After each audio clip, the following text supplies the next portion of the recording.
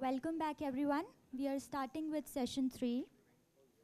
We request Dr. YVBK Subramaniam and Dr. George Thomas to chair this session. Dr. George is the CEO of AgriGenome Labs Private Limited. He pursued his PhD in biochemistry from IISc and postdoctoral research from NIH. Among his many notable achievements is a paper in Nature during his PhD, where he reported the organization and bidirectional transcription of H2A, H2B, and H4 histone gene cluster in rice embryos. He has made significant contributions in plant biotechnology and application of next-gen technologies for crop improvement. Dr. YVBK Subramaniam is the Senior Application Specialist at Canon Biomedical Incorporated, having done his PhD in biochemistry from Indian Institute of Science and his postdoctoral studies from University of Massachusetts Medical School. He has worked as a senior scientist in many R&D companies like Artesian Therapeutics, Gene Logic, QIAGEN, etc., and as an associate director in QIAGEN. Currently, he is involved in developing genotyping technologies for analysis of mutations in inherited genetic diseases and in pharmacogenomics. We request the chairs to introduce our first speaker, Dr. NEETU GUPTA. To be chairing this session, I thank the organizers for this. I met NEETU this morning for the first time, so nice to meet her.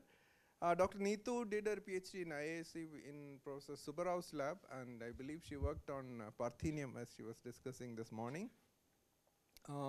After PhD, she went on to do her postdoctoral research at NIH.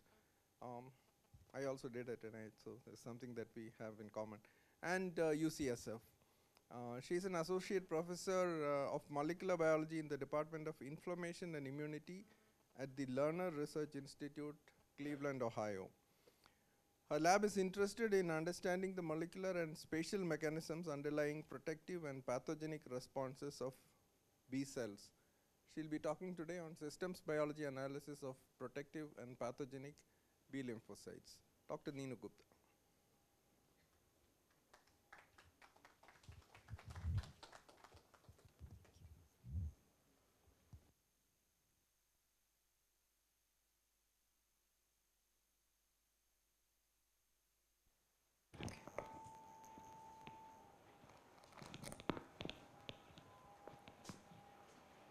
Such an honor to be here, and such a great privilege to come back to the celebration of 100 years of the department where I did my PhD. Thank you so much, Dr. RANGARAJAN and Dr. D.N. Rao, for organizing and having me join this session.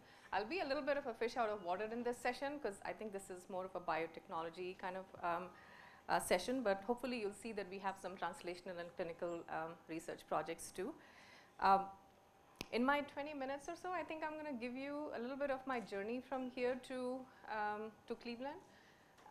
So there'll be a few snippets of things that people in my lab are doing, maybe one data slide per person in my lab. So you'll see how it goes. But I'm going to preface it by telling you why I'm so interested in B lymphocytes. So why B cells? B cells, of course, are very unique because they protect us against pathogens through antibodies. There's no other cell in the body that can make antibodies other than B cells. And these antibodies can protect us against viruses, bacteria, worms. They can also engage in antibody-dependent cytotoxicity. When you have to kill, natural killer cells have to kill foreign or infected cells. Maybe I'm going to put it the other way.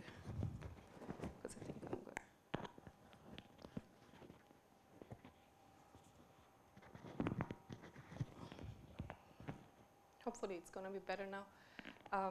And so the other reason why the antibodies are so important is because they are a hallmark of successful vaccine design, and in vaccines you want long-lasting immunity. You want antibodies that are high affinity, so they latch on to the target and don't let go until they are neutralized. And the antibodies have to be protective. Of course, this Y-shaped molecule is signifying an antibody molecule. And how B cells protect us and how do they generate these antibodies is sort of depicted here a little bit. A naive B cell that is born in the bone marrow and comes out into circulation is surveying for antigen. And when it binds to the antigen, it undergoes clonal expansion. And in an anatomical location in your lymph nodes, which is what you feel swollen when you get the flu or you get some other cold or any other infection, in those lymph nodes, there are anatomical locations known as the germinal center. And the B cells migrate into this germinal center along with T cells. And this is where they undergo multiple rounds of expansion and somatic hypermutation, which leads to changes in the affinity of the B cell receptor. The specificity remains the same to the antigen, but the affinity changes. And this affinity can become lower or higher. Our hope is that the higher affinity antibodies ultimately are going to be formed. These B cells with the varying affinities are selected by recognizing limited amounts of antigen on follicular dendritic cells that are also present in the germinal center. And then the B cells are selected through engagement with T follicular helper cells. And now the B cells are sort of ready to adopt one of two fates. One is a memory B cell, which is extremely important for the success of a vaccine, or an antibody secreting cell that can actually get rid of the imminent danger through secretion of these antibodies. So the B cell itself is never going to secrete that antibody. It's going to differentiate into an antibody secreting cell or a plasma cell, and that plasma cell is going to secrete the antibody, and those antibodies will neutralize the targets.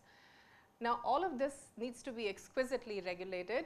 Any changes in, for example, the B cell doesn't know how to stop dividing, or these antibodies are not actually targeting the antigen, which is foreign, if they're targeting self-antigen, or any other sorts of alterations to this exquisite machinery can lead to dysregulated B cells. And if you don't have enough antibody production, you can have immune deficiency. B cells can also incidentally make cytokines, and they can regulate inflammation. So changes in their cytokine secretion behaviors can lead to inflammation. If these cells don't know how to stop dividing, you can get B cell malignancies. If the antibodies target your own self-antigens such as DNA, you get scenarios of autoimmunity like lupus. So it's super important to study B cells, I think, and it's important to know what makes them kick and what regulates them. So I'm going to tell you a little bit of my journey.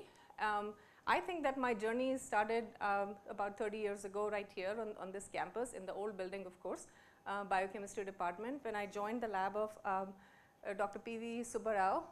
That's a picture from his earlier days, and this is what he looks like. He sent me this picture about a week ago when I talked to him on the phone. So I joined his lab as a batch of 1990.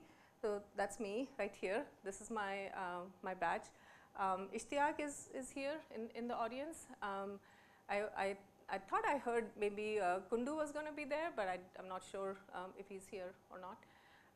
So that's my group, and I joined this extremely fantastic group of people.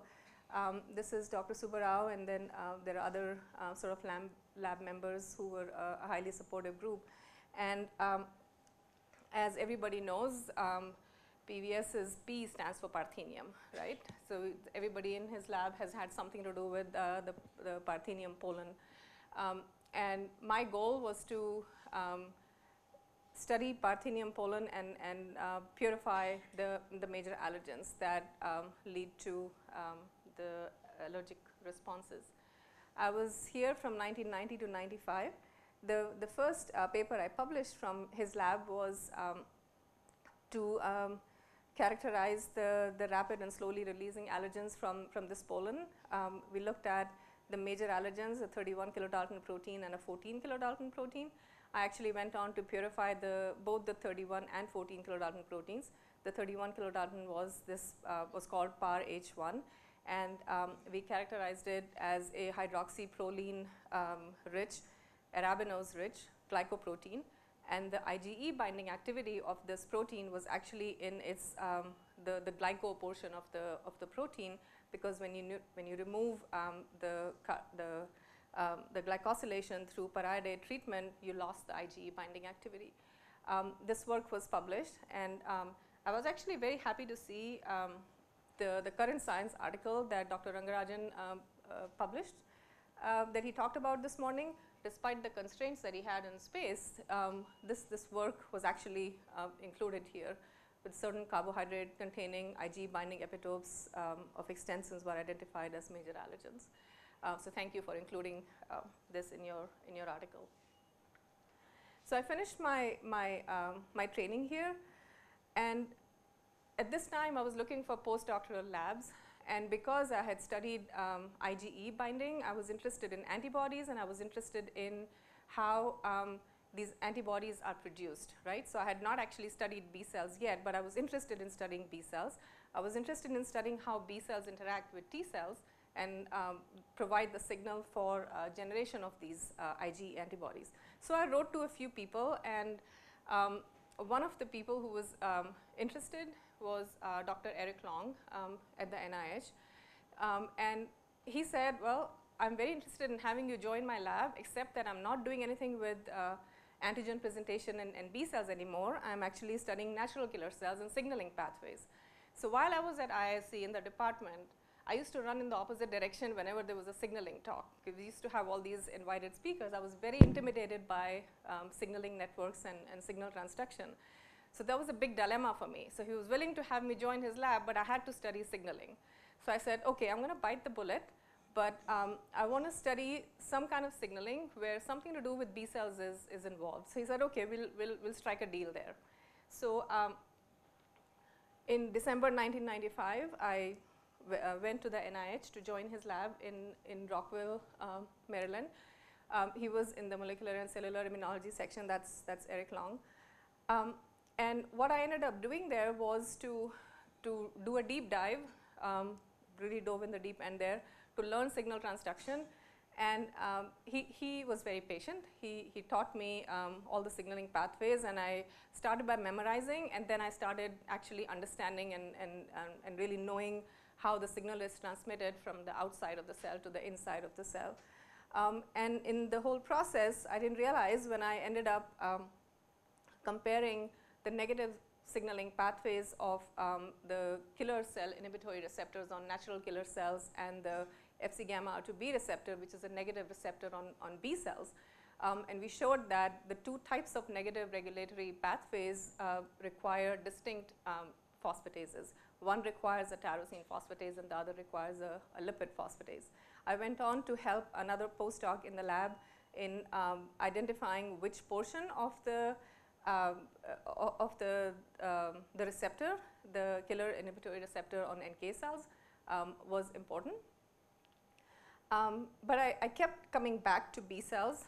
So while I was in Eric's lab, even though he wasn't really doing much with B cells, I went on to look at the lipid phosphatase SHIP, and I showed that this phosphatase can directly bind to the lipid kinase PI3 kinase in order to remove the phosphate group from PIP3, which was the substrate for SHIP. And this was important for the Fc gamma R2b mediated inhibition of B cell receptor signaling. So while I was in the lab, I also sort of understood that it's not just sufficient to initiate signal transduction. It is actually even more important to curb that signal transduction so that you don't have runaway sort of activation. So negative regulation is important. That's something I learned from Eric. And I kept thinking about B cell receptor signaling. So I decided at this point, I had been in his lab for 3 years, and I had not done much more with B cells. I had learned a lot of signaling, but I wanted to still do something with B cells. And I wanted to see where the B cells are, so literally look at them. So I decided to go to a B cell lab next and moved to San Francisco, to UCSF, to Tony DeFranco's lab. And that's where I decided to take both a microscopic view through a delta vision deconvolution microscope at B cells to see where B cell receptor signaling occurs and how it occurs, but also a 30,000 feet view of it. I wanted to see it as a whole. I wanted to see the B cells as a system. So that's why I say, I wanted to see, and I wanted to do some omics kind of studies. That's Tony DeFranco, whose lab I was in. And what we really showed here was that when naive B cells C antigen, they are there are these glycosphingolipid-rich domains, cholesterol and glycosphingolipid-rich membrane domains that end up. Sorry, it's too much in a hurry to move to Cleveland.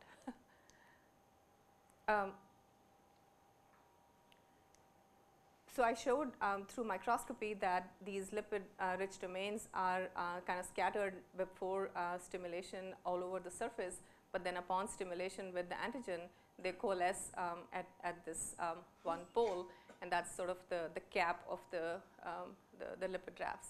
We showed that in this area, the B cell receptor co-localizes with this, and tyrosine phosphorylated proteins, which are important in signal transduction, are also localized in this B cell receptor and lipid raft-rich region. We published this work, and then my next question was, well, what regulates lipid raft aggregation? Is this something that just occurs, or is there a molecular regulation that's involved? Why are these rafts separate to begin with, and what causes them to get together and coalesce at the end? And for that, I decided to use a lipid raft proteomics platform. I collaborated with Rudy Ebersold at the Institute for Systems Biology in Seattle. And Rudy had just sort of pioneered a method which involved labeling proteins with ICAT reagents. So you label a certain population of proteins with the light isotope and another with heavy isotope, then you mix the two and you do LCMS, and you see the relative abundance of proteins and peptides in the mix. So using this, this method, I identified a protein. So a lot of proteins were actually associated with this lipid raft fraction upon stimulation of the B cell receptor, but there was one protein that caught my eye, and that protein was esrin. Esrin is a membrane cytoskeleton cross-linking protein. The N-terminus binds to the transmembrane proteins or adapter proteins or PIP3 directly, and the C-terminus binds to filamentous actin. In that manner, it cross-links the membrane to the cytoskeleton. So it's like a molecular glue and serves to connect the two. This protein left the lipid raft region. Only a third of esrin was remaining in lipid rafts upon stimulation. But when you, and I validated this by doing a Western blotting of lipid rafts, and you see that esrin is kind of gone at this early time point of stimulation, and then it comes back. And when you look at this microscopically, you see that this B cell receptor cap, esrin is sitting right underneath the B cell receptor cap. So esrin is back where the B cell receptor was coalescing and where the lipid rafts were coalescing. We made a mutant of esrin which wouldn't leave lipid rafts by targeting a mutation that would bind and lead the esrin to be in lipid rafts irreversibly. And we showed that when you express the wild type version, the B cell receptor and lipid rafts coalesce, but when you express this mutant, the lipid rafts don't coalesce anymore. So basically the separation of esrin from lipid rafts was a signal induced by B cell receptor signaling to allow B cell receptors and lipid rafts to coalesce and for the signaling to start and to literally create a signaling platform where B cell receptors could become activated. So at this point, it was time for me to start thinking about my own lab. And I bid farewell to the DeFranco lab, and I got a faculty position at the Cleveland Clinic in the Department of Immunology, where I was going to study more about esrin, more about negative regulation. That's the DeFranco lab at my farewell there. So I arrived at the Cleveland Clinic, where I set up my lab in the Lerner Research Institute, which is the basic science, basic research division of the Cleveland Clinic, which has about 18 different divisions. My lab is out here, looks out west, so I could still see UCSF all the way from the Midwest. And in my lab, we have an interest which is totally focused on B cells in a variety of areas, but largely a systems analysis of how B cells are involved in regulating a response to infection, inflammation, cancer, and autoimmunity. We do discovery-based basic research, as well as more recently have started doing some translational and clinical research. And we use cell culture models, genetic mouse models, and patient specimens. So I actually hired my first postdoc, Neeta Parmeswaran, right here. She came to see me at IISc. I came here 12 years ago to give a talk at the biochemistry department, and she came up to meet me, and I hired her. So she was my first postdoc, an outstanding scientist, and Devashish Pore, who's the next one. The two of them together used estrogen deficient mice that were targeted specifically to B cells. So the only cells in the body that wouldn't have estrogen would be the B cells. And using these mice, we showed that B cell receptor organization, the motility of the B cell receptors, which we imaged through super resolution imaging, the signaling that was downstream of B cell receptors, as well as the motility of the B cells themselves was all regulated by estrogen. We showed that the antibody production was regulated by estrogen, because when you had estrogen deficient mice, their antibody response was higher in magnitude. We showed, Devashish specifically showed that estrogen could be targeted in diffuse large B cell lymphoma to reduce lymphoma growth.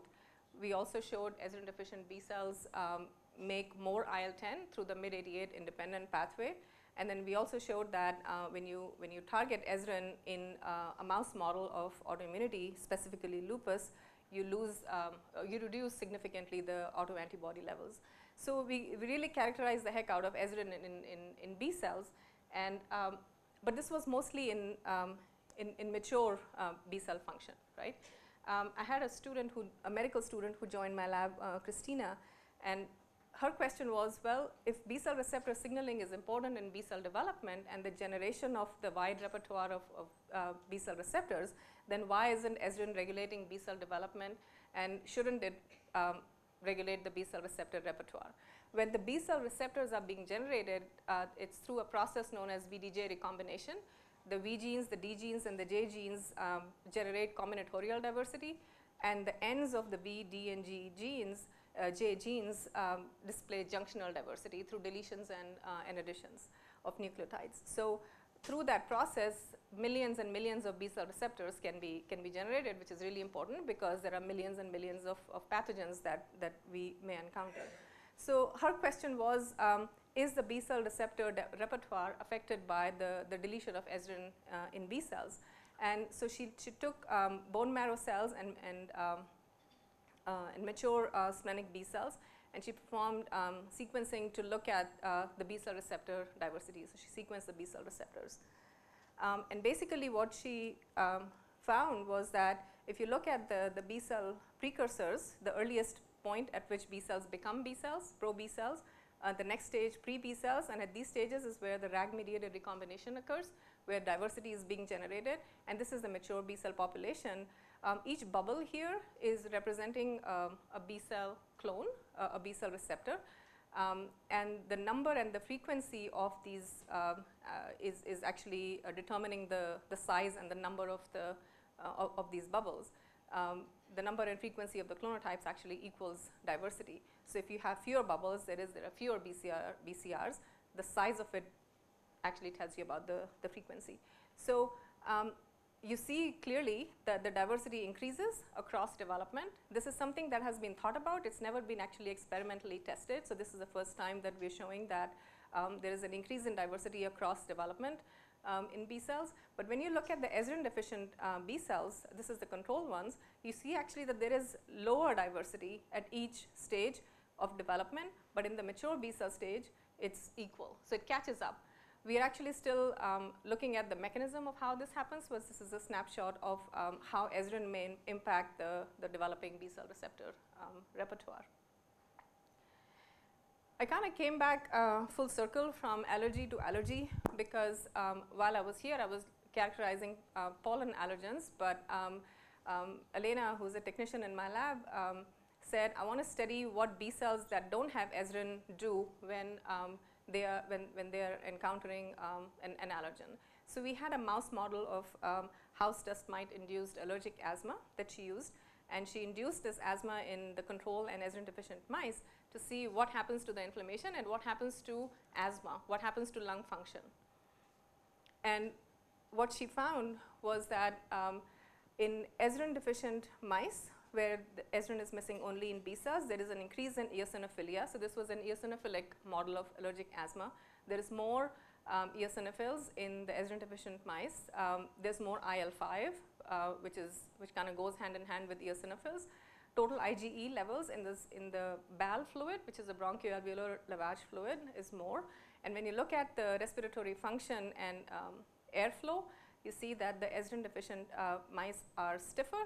I mean, the lungs are stiffer, and the amount of oxygen that they are able to force out is lower. So lung function is poor. So just by losing estrogen in B cells, we've somehow created a chain of events that leads to greater inflammation and worse airway hyperresponsiveness, suggesting again that estrogen is a negative regulator of these processes in B cells.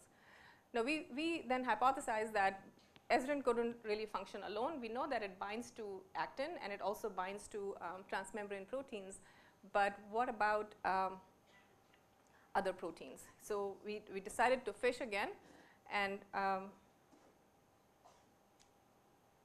not sure why this doesn't want to move forward.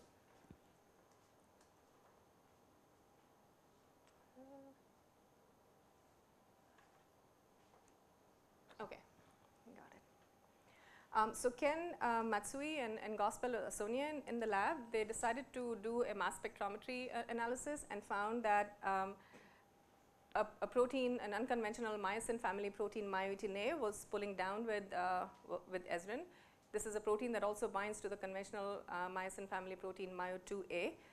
We published this work, and the two of them together generated a B cell specific myo-18 A knockout mouse model to see how myo-18 A may regulate B cell function.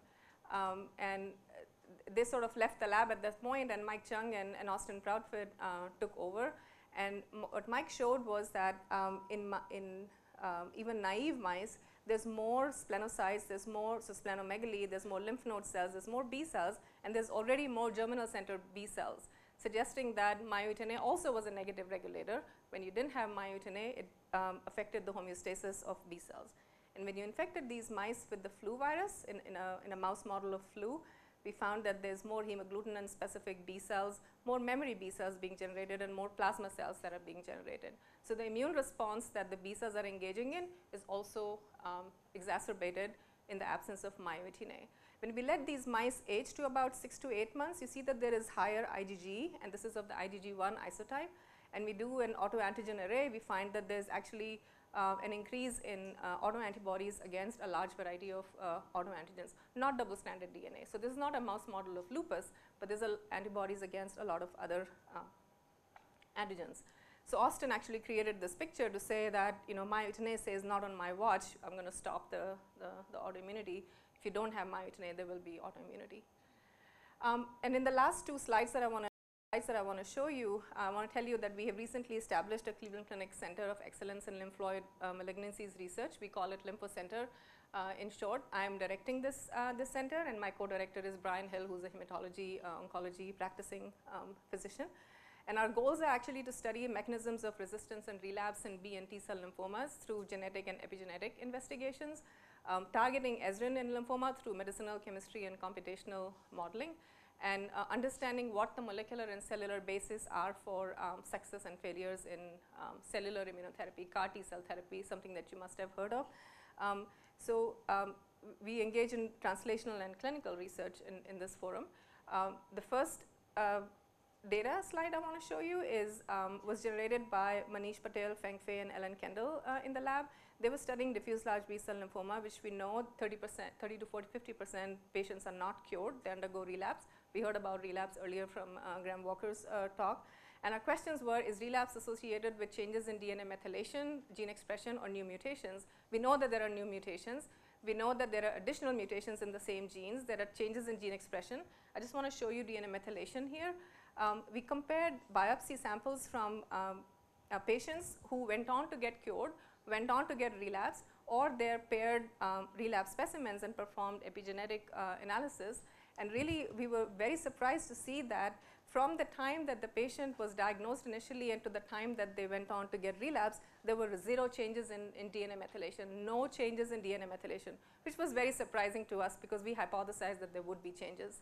On the other hand, there were a huge number of changes between the biopsies or tumor cells from the patients who went on to get cured or went on to get relapse. You can see from this heat map here, the DR and R are very similar, but the DC and DR groups are super different. The last study is this multidimensional biomarker analysis that we have done to look at the response to CAR T cell therapy. CD19 CAR T cells are actually used for refractory relapsed DLBCL patients who failed R-CHOP treatment and at least 2 other kinds of treatment. And the problems with this therapy are that there is still insufficient response rate, is only about 40%, and there are adverse reactions such as neurotoxicity and cytokine release syndrome. So why is that? Can we improve that? And our idea was to do this multidimensional analysis by taking these patients and longitudinally collecting serum samples, saliva, plasma, PBMCs, etc., to look at a lot of different types of omics from here, and ultimately correlate them with the response rate and adverse reactions. And the idea is to see whether we can make prediction models to enable patient selection, perhaps improve the response through maybe better CAR design, and to mitigate or at least intervene in the toxicities. The only example that I'm going to show you in my last slide is the metabolomics. We collected plasma samples and we extracted the metabolites, did mass spectrometry, acquired the data. We had mass to charge ratios, thousands of MZ ratios. We performed a biomarker analysis with my collaborator, Daniel Rotroff, and we focused on CAR T cell related encephalopathy syndrome or neurotoxicity, CRES. To cut a very, very long story short, using this model, we looked at the day of apheresis, the day that the patient's cells are taken to engineer before they are infused back into the patient. At that time, if you can say whether this patient will have a certain type of neurotoxicity or not, that would be the better thing. So why put the patient through the process and have them lose their memory if they're actually not even going to have a good response rate, right? So we looked at the day of apheresis metabolite abundance, and we correlated that with the CRES, the incidence of CRES. So it's a little bit of a retro kind of approach. And we found at least 2 M by Z ratios with these putative IDs, which separated if there was a greater metabolite abundance, that meant that there was a lower risk of CRES, but if there was higher than median abundance, lower risk of CRES, and lower than median abundance, higher risk of CRES. So this and this are true.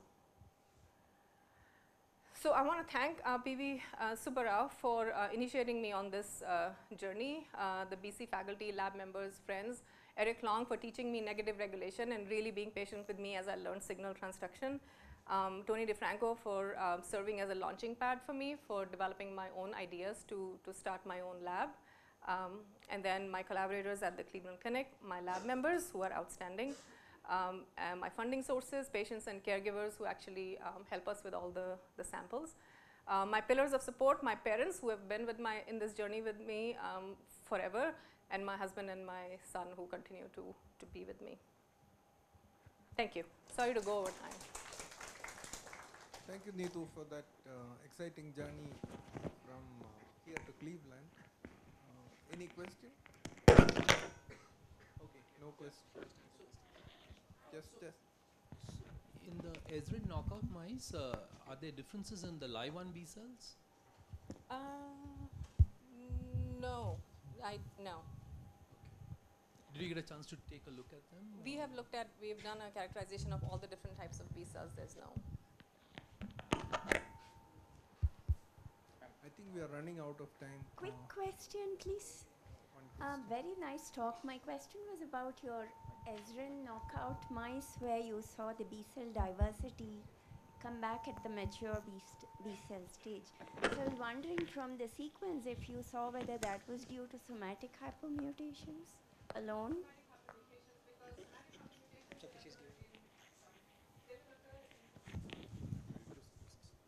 In germinal center cells, in the populations that we are looking at are naive B cells, so there is no somatic harmony mutation in those. We think that a lot of the B cell receptors or B cells that would have been deleted, autoreactive maybe B cells, are continuing to survive because the B cell receptor signaling is higher, as we had already shown in the Ezrin division cells. So those B cells that would otherwise be deleted are now hanging on, so they kind of catch up, whereas the regular B cells will die. So in those cells, the terminal transferase activity or the RAG activity, they're all normal? RAG activity is normal, expression is normal. TDT we are actually looking at right now to see whether pre-additions are altered or not. I think thank you very much. You can please. I hope you enjoyed this talk today on this B cell development. Oh, okay. Can you hear me now? Okay. So I like to invite Dr. Ravikumar at this time. Interestingly, Dr. Ravikumar and myself, we were batchmates 1979, and we also worked together at Astra Research Center. You know, we were colleagues, and I'm really very happy to see that you know, he is one of the first entrepreneur. You know, basic biologist turned into, you know, entrepreneurial and started his first diagnostic company probably in this country, molecular and immunological aspects. So I have here some very nice introduction. We are very immensely happy to have with us Dr. Ravikumar, CEO and founder of EXHIBTION Diagnostics. Dr. Ravi is a physician turned scientist after his PhD at our department.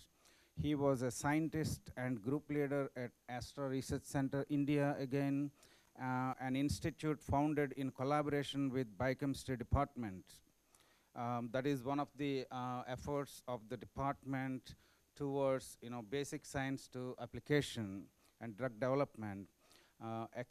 He turned a technocrat, and I would call it entrepreneur, founded EXHIBTION in 1993 under his excellent leadership. EXHIBTION developed many immunodiagnostic products, first of which was a HIV diagnostic in collaboration with, again, molecular biophysics unit in Indian Institute of Science. The company is currently engaged in developing systems for rapid detection of life-threatening infections, thereby allowing physicians to make critical therapeutic decisions. Dr. Ravikumar. Yeah, thanks to RANGARAJAN and D.N. Rao for inviting me to give this talk. And centenary celebration is a time to actually thank your teachers. I think I'm immensely indebted to Professor P.S. Shastri, who is no more with us. I would have loved him to see an occasion like this. I think the most important thing I remember is what he told me on the day I was leaving the department. He said, don't do bread and butter biochemistry. And I think I have avoided that so far, and I hope I can convince you that.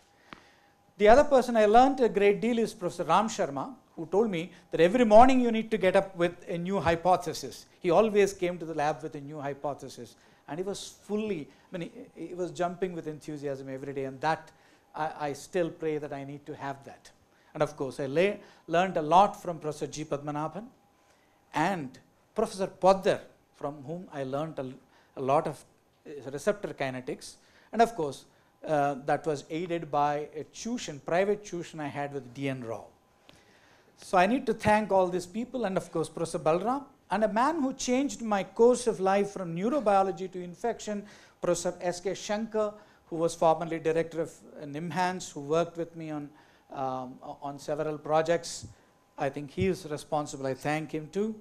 And how to do a goal-oriented research and start a company, I learned from Professor Anand Kumar, who is also in the audience somewhere, yes, and Professor J. Ramachandran, who led Astra when I was working there. So now, let me directly go to the thing.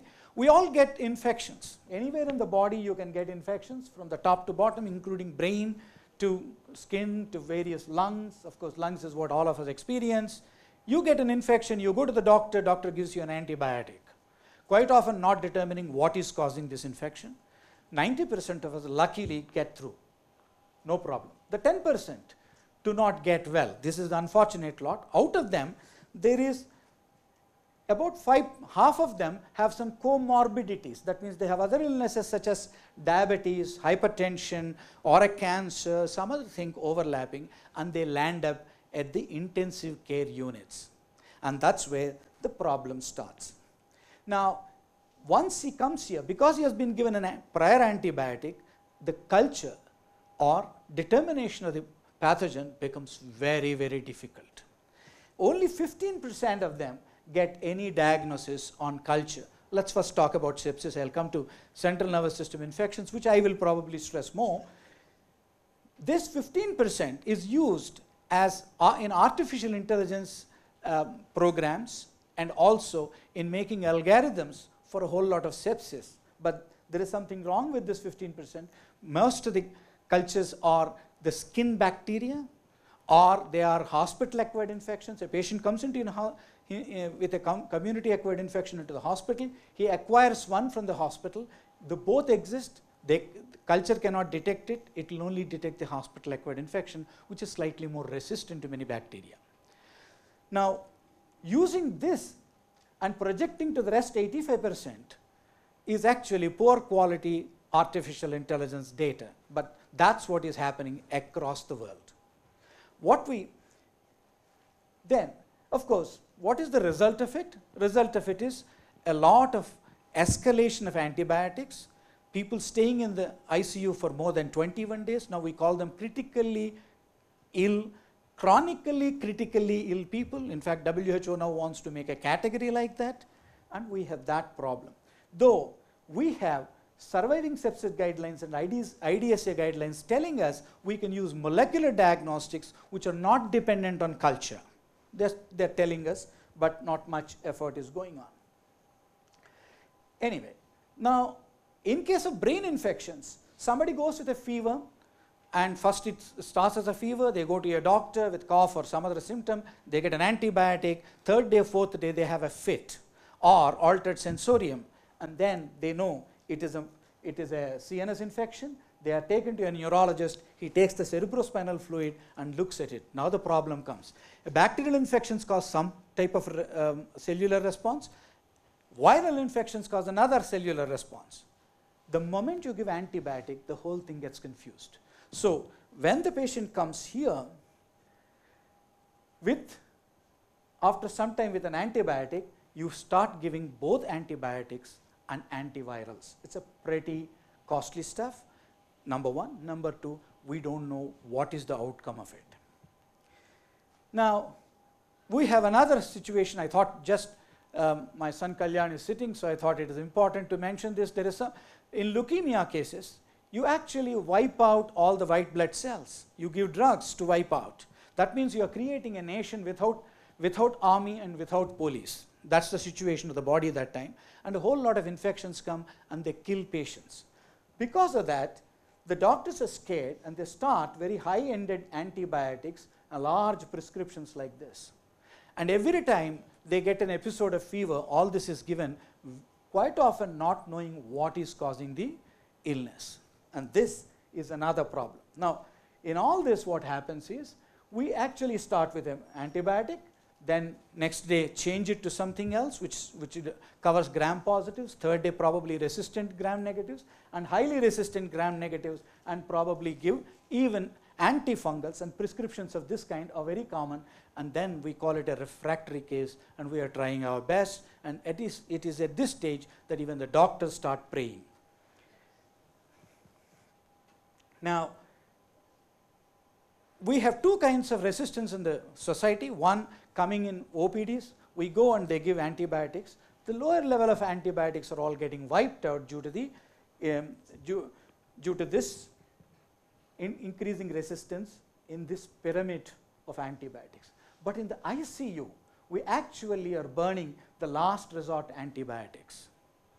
we need a solution. That's what we said, and we created what is called syndrome evaluation system, nothing but it's a simple multiplex PCR and hybridization based test which actually looks at 11 to 32 organisms in a single patient sample in a single test. That is the total of that.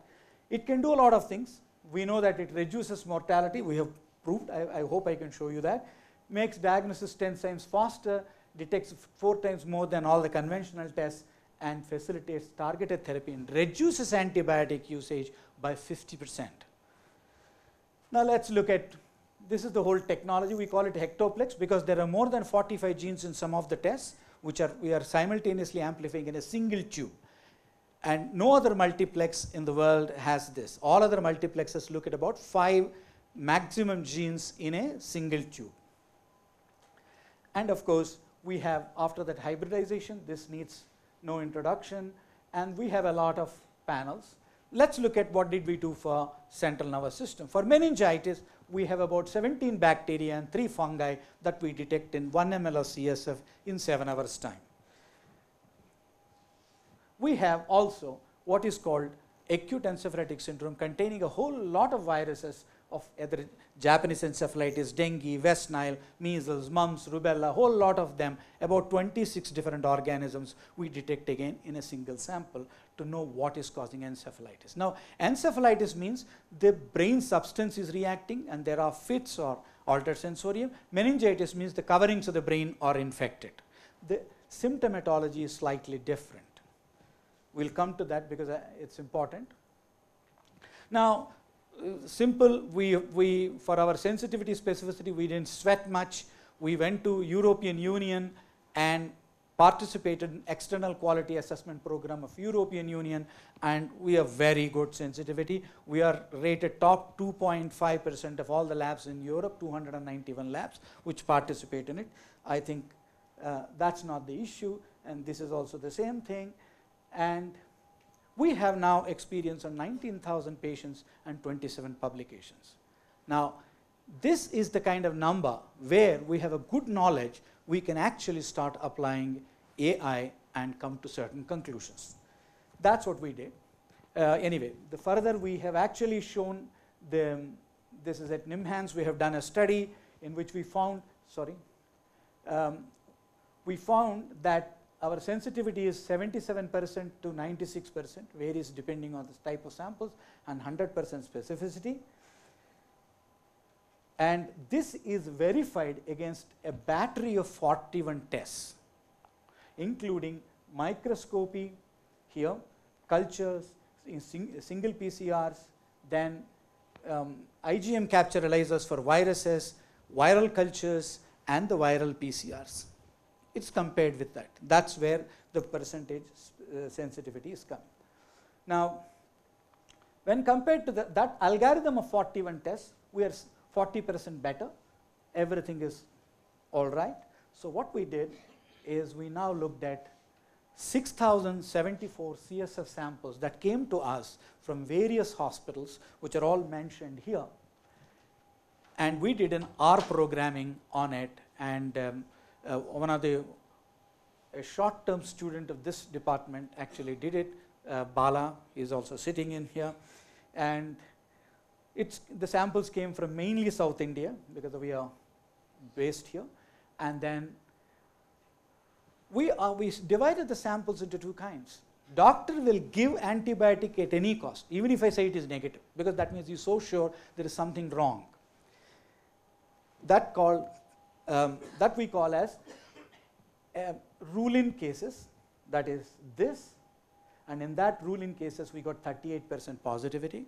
These are all cases which came to these tertiary care hospitals after being treated outside for more than 7 days. Please understand, that's why the sensitivities here will naturally fall. All sorts of things are happening to these patients.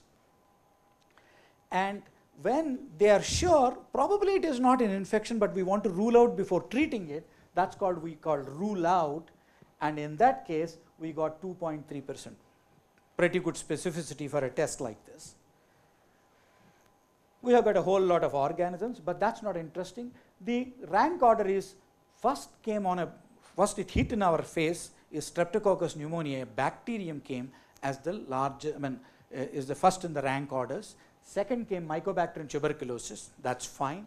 Third is herpes simplex virus, the other way around. We should have expected herpes simplex virus to be on the top, we didn't. Which is first? Then we actually asked, let's look at where doctors gave us enough information to say this is meningitis or this is encephalitis, what happens? So we took such cases and actually analyzed them. Encephalitis is caused by viruses, meningitis is caused by bacteria. But on the other hand, we started getting a whole lot of bacteria causing encephalitis. This was really alarming. And this made us sit up and ask another question. Let's look at individually in each case of these bacteria. And Streptococcus pneumoniae and Mycobacterium tuberculosis, which are the top two, after all, presented as encephalitis. Seizures, that means fits, or altered sensorium or behavioral abnormalities is what they presented. They didn't present with vomiting and neck stiffness and something like that, which is supposed to be meningitis. This is quite a information for us. It's exactly presented like a virus. In other words, it means that in this country we need to put an alert. If you see a very classical encephalitis, don't be fooled by it. We need to have that alert. Now, not only this, we also asked what kind of MRI findings in the brain associate with what pathogen, because there are classically textbook based informations saying that if you look at hydrocephalus, it's always caused by Mycobacterium tuberculosis. No, various other bacteria and other fungi can cause it. We found that. And in fact, if you look at what called parenchymal lesions, which are caused mainly by viruses here, instead they are caused by a whole lot of things, including parasites. And of course, only tuberculoma stood where it is. When a radiologist said this is tuberculoma, well, I think that stood out. Now, well, this is even more important is people used to, when I started this test and offering, a lot of reaction came saying, how do you get bacteria, multiple bacteria in brain?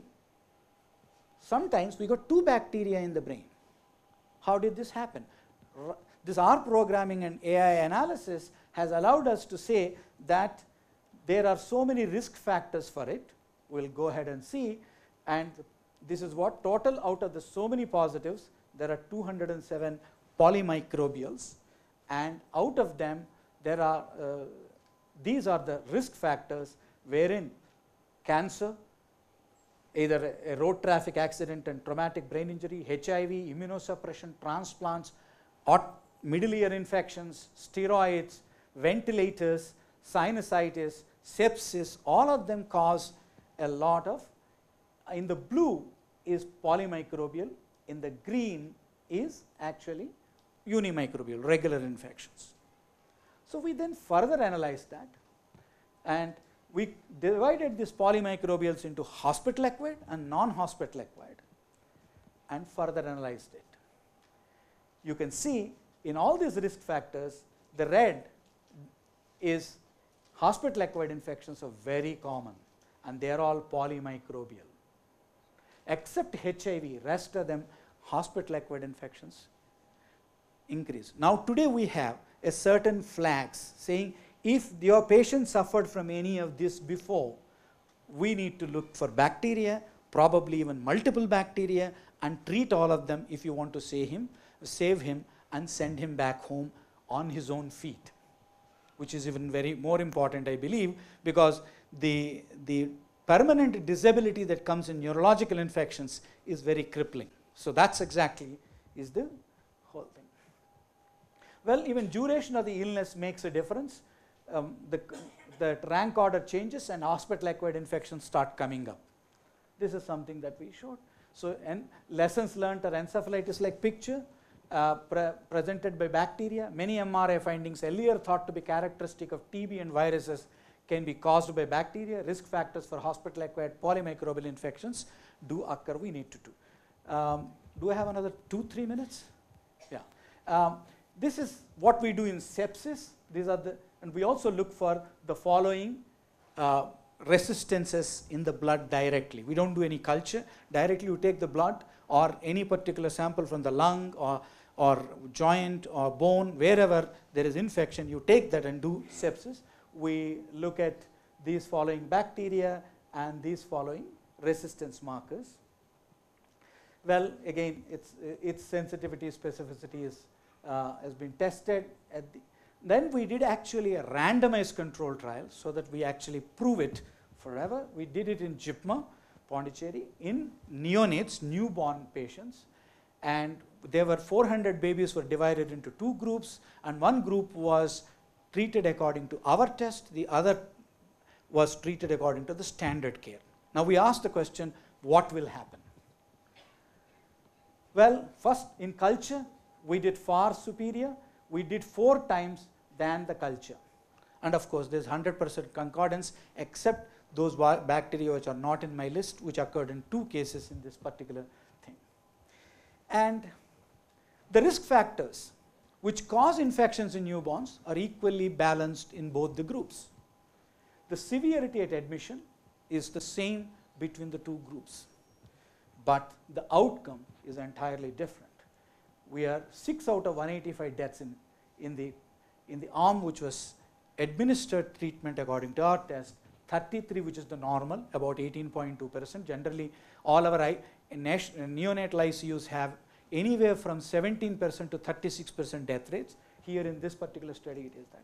But the most important thing is there are no deaths in our negatives, whichever is the arm, which means anything significant and serious we actually detected in this. Well, length of ICU stay reduced, amount of antibiotics given reduced 1/2. And of course, ventilator time, how many drugs were given, how long were they given, what is the dosage, everything reduced. And that's what we reflect, saying actually it gives 4 times better detection, and it reduces mortality, it reduces antibiotic usage, and reduces ICU stay. Now, this is what we call as actionable diagnostic, but this is done on day 1. As soon as a patient was admitted, they sent the sample to Bangalore from JIPMA, Pondicherry. So within 24 hours, we reported, and that made a big difference for these patients. So I think I'll say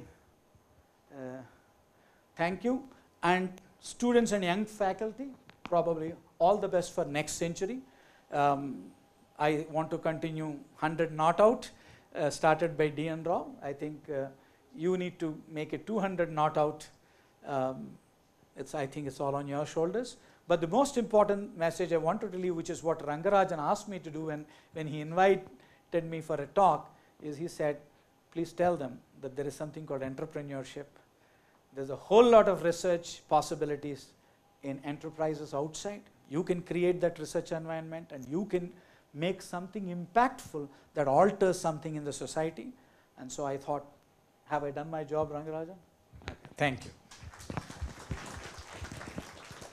That was a nice talk. There is some time for Q&A.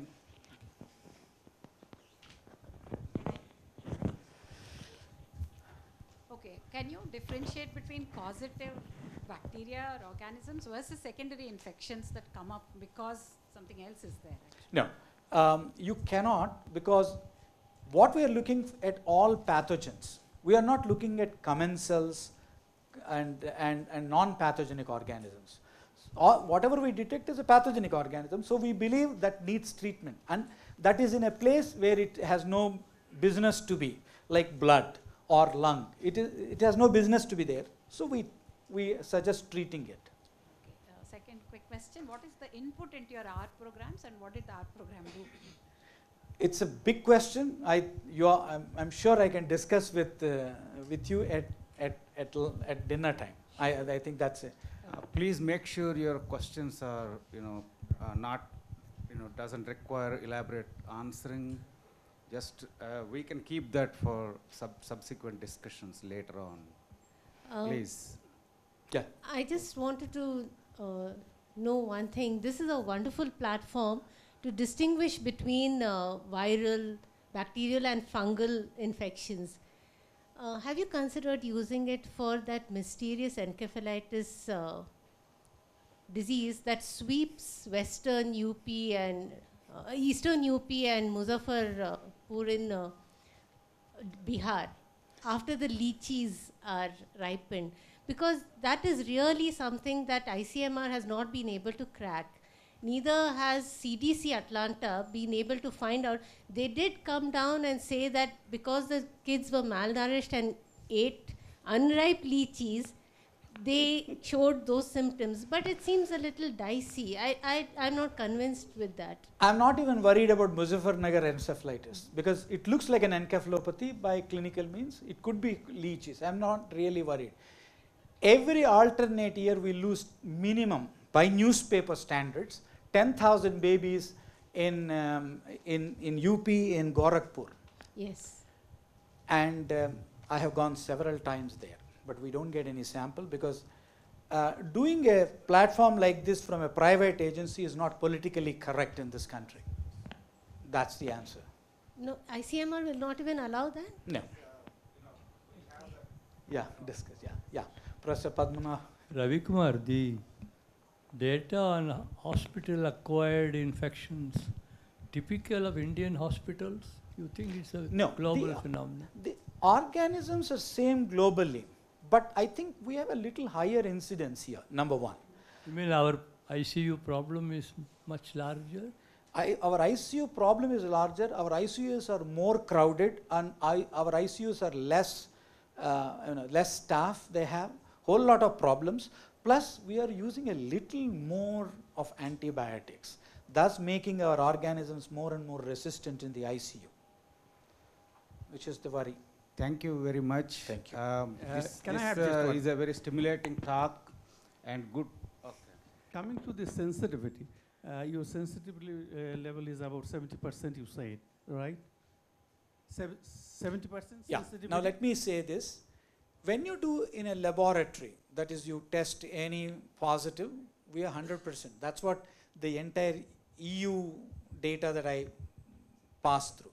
But what I'm talking about is we never get that kind of sample. You'll always get a sample in which the bacterium is fighting the immune system of the patient, plus the antibiotics given by the doctor, and it's quite a sick bacterium. To find that out, it requires slightly different, and you will fail to some extent. And we have leveled off from, we have taken from 15% in culture to 72% today, which we are very confident. And people who are treated for even 21 days, 30 days and all that samples come, there we too draw a blank. Yeah, of course, my question was, within that percentage, 70% let's say, amongst all the organisms you have, what is the level of variation in sensitivity? Oh, did I make my point clear? Yeah, within this there is variation of sensitivity. Yeah, what is that? Sure. That, for example, we have both the heels. One heel, Achilles heel here, is Enterobacter cloacae, and the other Achilles heel is Enterococcus faecalis. These two now and then give me problems, but the rest of the bacteria are phenomenally good. Thank you. This is a very stimulating. Any questions, you can discuss with him subsequently during dinner time. Thank you. I'm very happy to introduce the next speaker, CS RAMESHA. I would like to just share an anecdote with you. He was he was a big expert in whistling, and if he whistles from here, it can be heard in his village. And when he went to the US, I heard the story that many people went on a tour to a cave and he whistled there and everybody got scared. So he's able to scare Americans out of their wits. Anyway, so he did PhD in Professor Ganguly's lab here in IISc BC, and he went over to the US, worked in several pharmaceutical companies. He has about 25 years of experience in identifying and characterizing drug candidates. And after such an illustrious career, he started his own company. He founded Medus Bio LLC that develops technologies and reagents for drug discovery and diagnostic research. So he will be talking today on my biomarkers for wearable devices. Thank you, George. Thank you, D.N. Rao, for inviting me. It's a great pleasure to come here to my alma mater and give this talk. Also, before I start my talk, I should salute all my mentors here. As I said, Ganguly is no more here. One of the advantages of joining Ganguly is he left us totally free. We could do anything we wanted. And we enjoyed that freedom, collaborated with a lot of people and a lot of things. This is, I would say, an inflection point in our life. So as George said, I worked in syntax, Lederle, Roche, syntax. Then I started my own company. I'm not going to talk about my company. I'll just give you 2 slides, what we do in that company with regard to the subject matter. And that is where you see the highest reward. And also I have a faculty position with UC Santa Cruz, where I teach to graduates, postdocs, as a part of the industry academic collaborations about pharmaceuticals, drug discovery. And in one of the classes, I start my talk with this slide. This forward? Okay. This slide. Yes, let me read this. Doctors are men who prescribe medicines of which they know little, to cure diseases of which they know less, in human beings whom they know nothing. And I see students comment, and most of them say, doctors are dumb, pharmaceutical are crooks, and patients are fools. But the real take-home message from this slide is there's a total knowledge gap in the understanding of the disease and the management of the disease. That is what it says. So in the last, 300 years, we have tried to learn incremental progress and is using this knowledge to treat diseases. And we are actually not diseasing it, and in the absence of this knowledge, we are barely managing the diseases. Mostly we are managing the disease symptoms, not diseases. But in the last couple of decades, there is the pace has picked up with the genomic revolution, and we have begun to scratch the biology of biological systems into greater details. And even though we know genetic, how do I go back?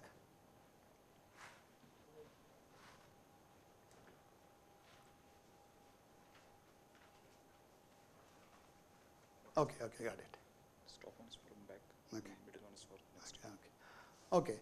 So genetically you are homogeneous, we say, but it's very misleading. Statistically said there is no difference between each one of us. But if you take 1.1% out of say 3.2 billion or 3.5 billion nucleotides, 1% a lot of nucleotides, and where is this change is very important. Just one change in sickle cell anemia and beta thalassemia makes a major difference.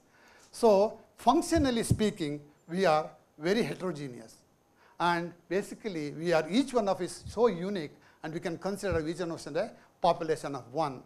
And many diseases have multiple ordered pathways, and one drug does not fit all. So how do we move from this management to disease curing or prevention? We are doing the precision medicine.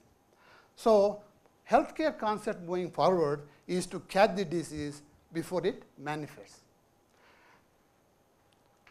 And to show this heterogeneity, I say one size does not fit all. These are some of the major diseases I have put in the left side. And all of these diseases have multiple drugs. And this is the percentage of people who are ineffective about any given drug. That means with the combination of drugs available, doctors have to do a trial and error experiment on these people to see which one is beneficial.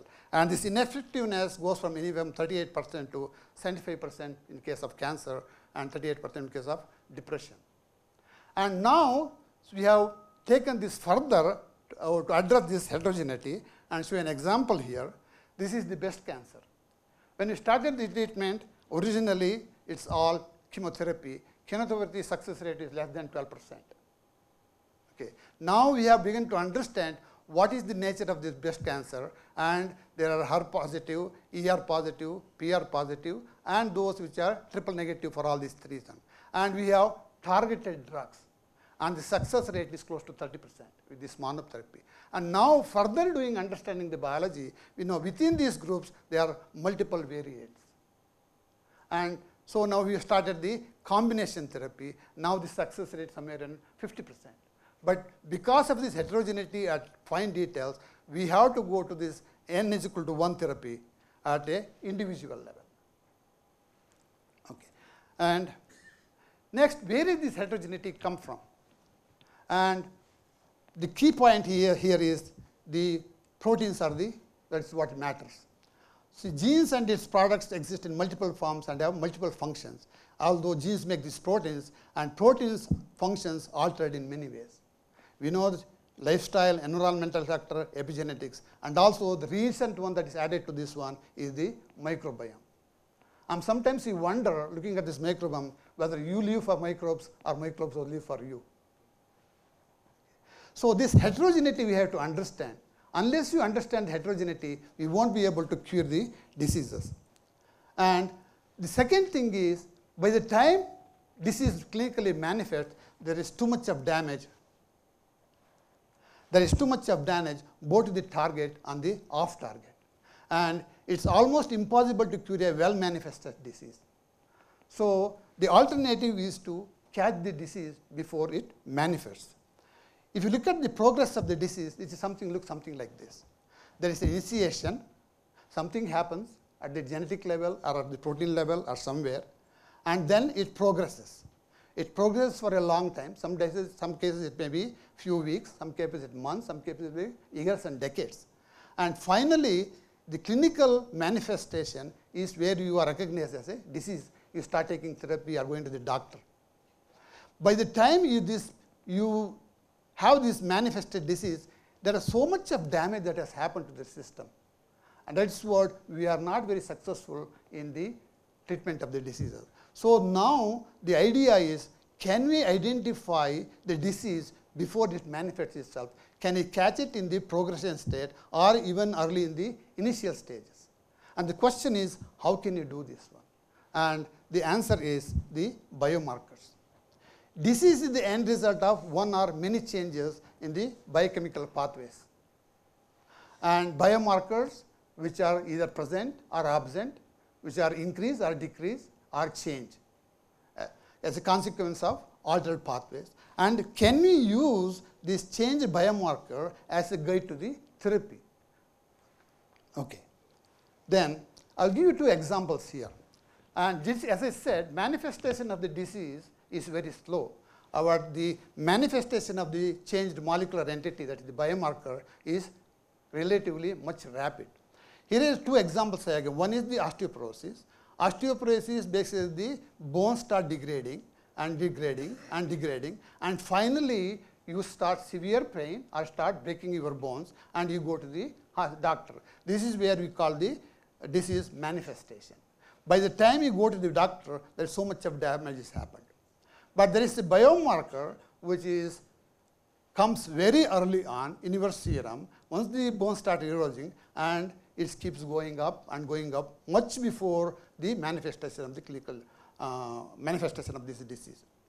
Second one is the cardiovascular. The heart attack is the clinical manifestation. And if you can look at the plaque building in your arteries, which is not that easy, but it's doable, you can catch this heart attack much early. In addition to that one, in another advantage, there's another factor which is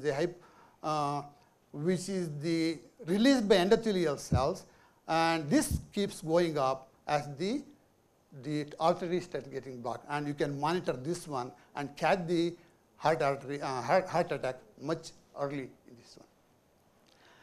And the question is, by using these biomarkers, constantly monitoring the biomarkers, it is possible to detect the onset of the disease very early and prevent it from clinical manifestation, and this is what we call the predictive diagnostics. There is where the industry is heading in a big way. And predictive diagnostics has the potential to eliminate issues associated with the treating manifested disease. As I said, there is so much of collateral damage, there is drug-induced toxicity, because amount of drug that you need to use to address this disease is too much, and definitely drug-induced toxicity is a given, and quality of life even after all this drug intake is not good enough. And the question is, how do you monitor these biomarkers in a continuous or more frequently? So that is another thing. So another thing about this, it is not about one or two biomarkers. You have to catch the multiple biomarkers, the patterns. So why patterns rather than one or two biomarkers? Many is better than one. Physiology is a closed network of communication within and between the cells. One change, many outcomes. A change in just one node in the pathway, it disturbs many of the pathways within the cell or within the system, and that creates a pattern. And if you just concentrate on one biomarker, that may be replicable to each individual because of our heterogeneity. So if you look at a pattern, there will be multiple biomarkers you will be focusing on, and you will be able to get individual specific pattern. And the second is the time factor. Manifestation of disease is slow, manifestation of the biomarker is fast, manifestation of the biomarker pattern is even faster. A 1 or 2 biomarker reading the clinical significance might time, but a 0.1% increase in one marker, 0.5% in the other marker, and 0.6% in the third marker makes it significant much sooner than 1 or 2 biomarkers. That's why the pattern analysis has a much stronger appeal in this connection. And also using this pattern, you can have this risk index, just like now what they do the polygenomic index scores once they do the genetic analysis. Using this pattern, you can generate the risk scores from 0 to 1 and see whether it is from 0 to 1, how long does it take, how fast it's increasing, or it's going forward or going backward, and you can get a true or false alarm using these scores very easily. Now the question is, how do you collect this information in a continuous fashion or a regular, more frequent fashion? So this is the traditional diagnostics. When you give your blood or biopsy sample, that's basically what they do. They look for the biomarkers, and that takes long delay, and it cannot be done on a continuous basis. So to address this one, now what we have personal diagnostics, which is portable and wearable devices. They use molecular biomarkers and digital biomarkers.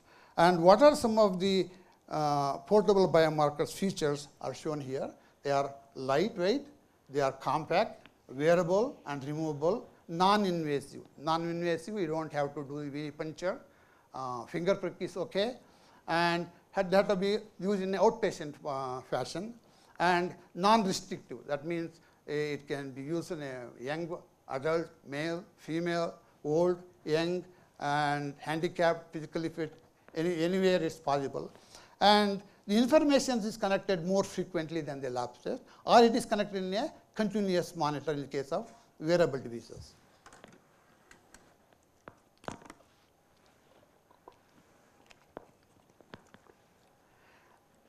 And importantly, when you are monitoring this pattern, the information is collecting is enormous. So you have to be able to analyze this data. So it has to be smart device compatible, and also it has to be inexpensive and affordable.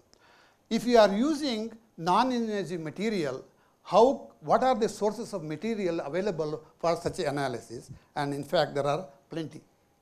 There is pulse, and there is sweat, there is urine, there is saliva, there is tear, there is exhaled air, temperature, body odor, muscle tone, motion, it's a big thing.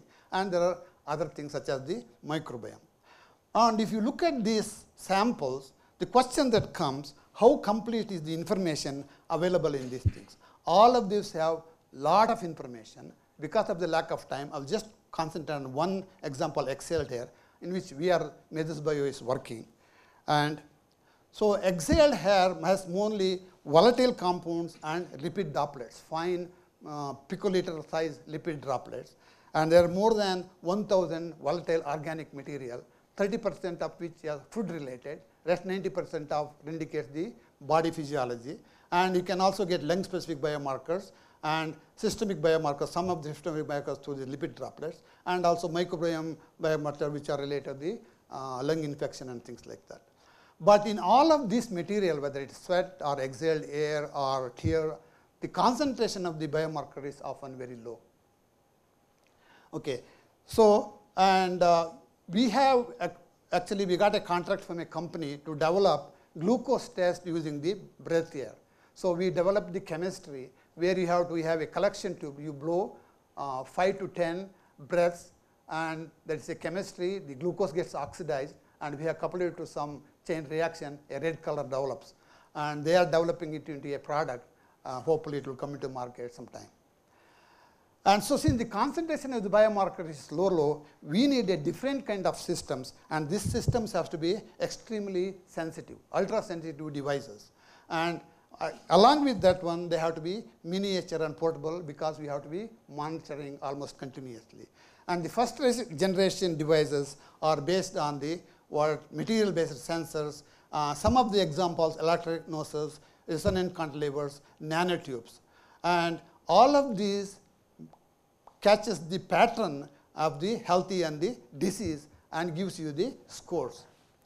I will give you a few examples, including our own. Mathers and Dexys. Dexys is another company which is started by another alumni of biochemistry, Subbarao. We work together. We have this system which is a capillary nanoparticle system which has the capacity to multiplex and has a built-in calibrator, which this detection sensitivity of the few of the markers that you are measuring is less than picogram per ml, and the sample volume is 5 to 25 microliters. You can get the result with 15 to 20 minutes. And we are using this, do a clinical trial for cardiovascular and traumatic brain injury.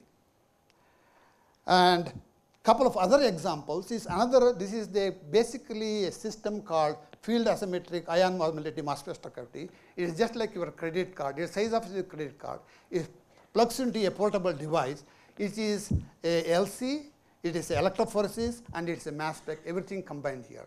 There is a port here where you put your sample, and sample gets concentrated and goes to the ionizer. It's a two-dimensional electrophoresis, and then the mass spec. And finally, this mass spec generates this pattern, and the pattern you analyze this one and get the score. This is developed in Europe. One which is developed in our own Bay Area is another technology which is called the PPIN concept, which uses the magnetic particles, and these particles are coated biomarker specific sensors, and each nanoparticle has unique fluorescence spectra, and when the biomarker is engaged, they give a unique fluorescence spectra. And how it works, you give these particles IV and they circulate in your blood, and they bind if the biomarker is available.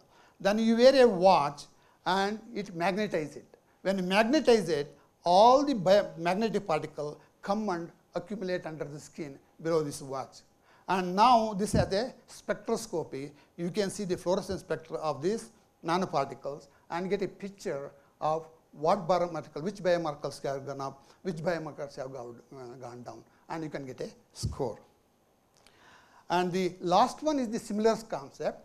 This is something which looks like a rice grain, a flattened rice grain, so something like poha, which is implantable under the skin, and the circulating biomarkers bind to these sensors, and they send the signal to the cloud, and you can analyze that one. And some of the low-level these devices already in the market that probably including the Apple Watch and Fitbits and some of these more specialized things.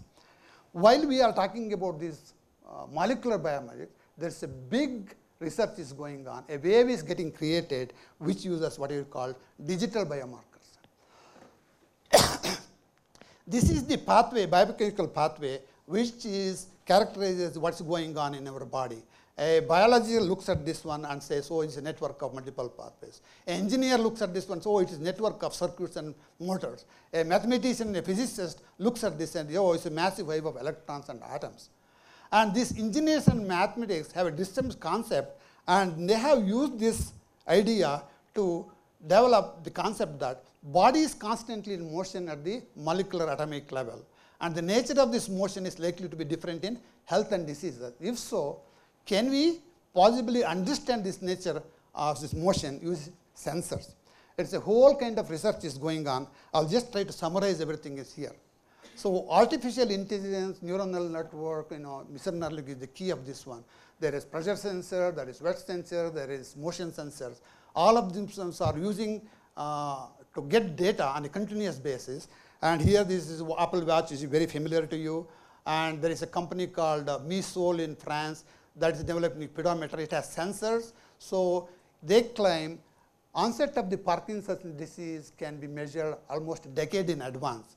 And there is this iPad or the Apple where it has a gyroscope and the accelerator, which every day you spend 10 minutes moving your fingers, and it will measure the neuromotor index based on a fever, and if it's out of normal, it sends a signal. Similarly, a lot of these kind of devices are already being developed or being worked out. And finally, they summarize this digital biomarker. Digital biomarker is a new big thing in predictive diagnostics. It is a movement-based system. It measures physical, electronic, or electrical signals using sensors and algorithms, and it's highly portable and reliable and mounted on the body or around the body, and it monitors the change in the biomarkers in a real time, and it's AI-driven, and it is, unlike the biologists, is now it is dominated by ID companies. And finally, I want to show an example of what is the advantage of this biomarker in the treatment of the diseases. Here the osteoporosis example I showed you here.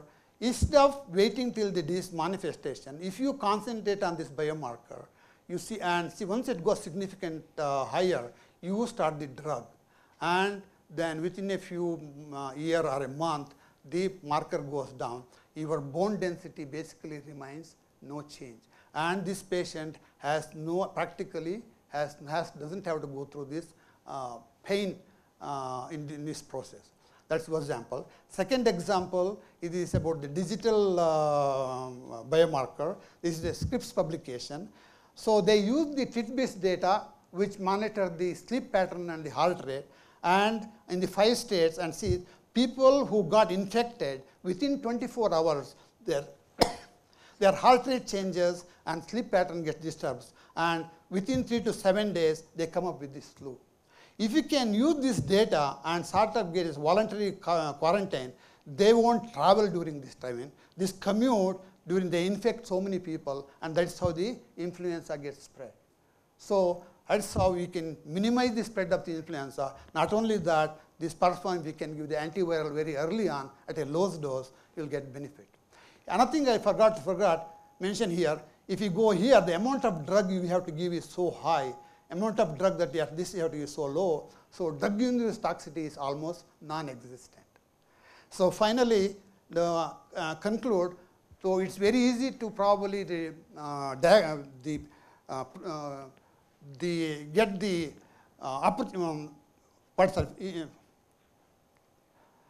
the pattern measurement as a predictive tool, but the key thing is to get the drug for the treatment of the disease. So using this pattern, you can also do the therapy selection as an early proof of efficacy, early proof of concept, and also the clinical trials will be short, clinical trials will be small, clinical trials will be rare, and drugs that we can be developed for many and all the diseases, and these drugs will be safe, effective, and affordable. And finally, I would like to, and the journey has just begun and long ways to go, and I would like to thank my collaborators and the people, and there are quite a few people associated with the institute here I would like to mention. Surya is the, Surya is from biochemistry, and Subraf is in biochemistry. He is the owner of Dexis, and Preeti is a graduate from MBU, and Anusha Aras's father-in-law is a faculty here. With that, thank you everybody. Thank you, Ramesha, for that terrific talk. And the last 2 talks have explained how difficult it is to have a diagnosis and how risky the diagnosis process is, and so much to be understood about it. Any one question I can entertain? Yes. Dr. Gopinath. Genome-based, sequence-based diagnostics. You know, in the context of breast cancer, for instance, the BRCA gene mutations are detected early. Correct. But there is 30% predisposition for BRCA gene mutations to cancer. Correct. So how justified is doing early mastectomy, like the classical case of Angelina Jolie type of situation? Is it justified really? No, I think, see, the genome sequencing, as we have the genome polygenomic score, it is mostly for the people who are genetically predisposed to these things. They probably you can justify, but justifying mastectomy for everyone is not going to be done, and that's not going to happen. The probability is 30% or so, right? Well, yeah, 30%. I mean, but still 70%. No, the question is, see, that is because those people are very resistant to some of these treatments. But if you can identify those people, the correct therapy, the success will be a lot better. See, earlier chemotherapy is only, as I said, less than 12%. And with monotherapy, it's become to 30%. And with the combination, it is almost 50%. But as we understand more and more, we are probably going to increase our success rate a lot higher. So the key is to understand not only your hereditary disposition, but also all these environmental factors, mutations that happens during the cell cycles. How do they affect development of this cancer? That's also very important. For that to understand, you have a continuous monitoring system. You can't do just one time, oh, okay, yes, this is a hereditary case. That's a different one. But a lot of people, it's not hereditary. Just one more, one more. Last question. Thanks, that was nice. You showed a fairly disparate range of different markers as well as devices. Now, how do you establish for any given marker, especially given the variability in populations and ethnicities? Yeah, that's all biology. That's all the... No, not just the biology aspect, but how do you establish the causation aspect versus the correlation aspect versus whether it's just an innocent bystander? See, when your biomarker comes, it doesn't have to be a causation. It has to be an indicator of the disease. As long as it is associated disease, you know that disease is happening, right? So it may be a consequence of disease. It is the bystander of the disease. That means something is wrong is happening in your body. It may not be causing. Causing is important for the development of the therapy. To say what in this diagnosis, preventive diagnosis, you want to see early on whether there is a disease developing. For that, the biomarker doesn't have to be the causing of the disease. As long as it's associated with this, as it is specific to disease, I think that's fine. Thank you. Does it make sense? I'm sorry I have to, because of the time constraint. This is a very interesting talk. Another talk that is, for dinner time discussions and more elaborate details. So I like to invite Dr. SHAMA BHAT. He's, great senior to me. When I first joined in '79, I used to hear about his name but never saw him. So it is a great pleasure for me to invite and call upon the speaker, Dr. SHAMA BHAT, a former PhD scholar of the Department of Biochemistry, Indian Institute of Science. He is now the managing director of a diagnostic and biotechnological products manufacturing company called BHAT Biotech India Private Limited, located in Bangalore, which was also founded by him with an extremely practical approach to biological research. He transformed himself from a tenure of professor at University of Pennsylvania into a financially successful biotechnology entrepreneur. He will be delivering a talk on cholesterol, MS, HIV, BBI, a journey of success and satisfaction. Please give him a warm welcome, Dr. SHAMA BHAT. Thank you. Looks like this is a Guru Vandana meeting. I'm also very much indebted to all the professors who were responsible for, molding us into whatever we are today. I am particularly indebted to Professor Ram Sharma, who has been very, very helpful in during my stay of 3.5 years here at in the biochemistry department.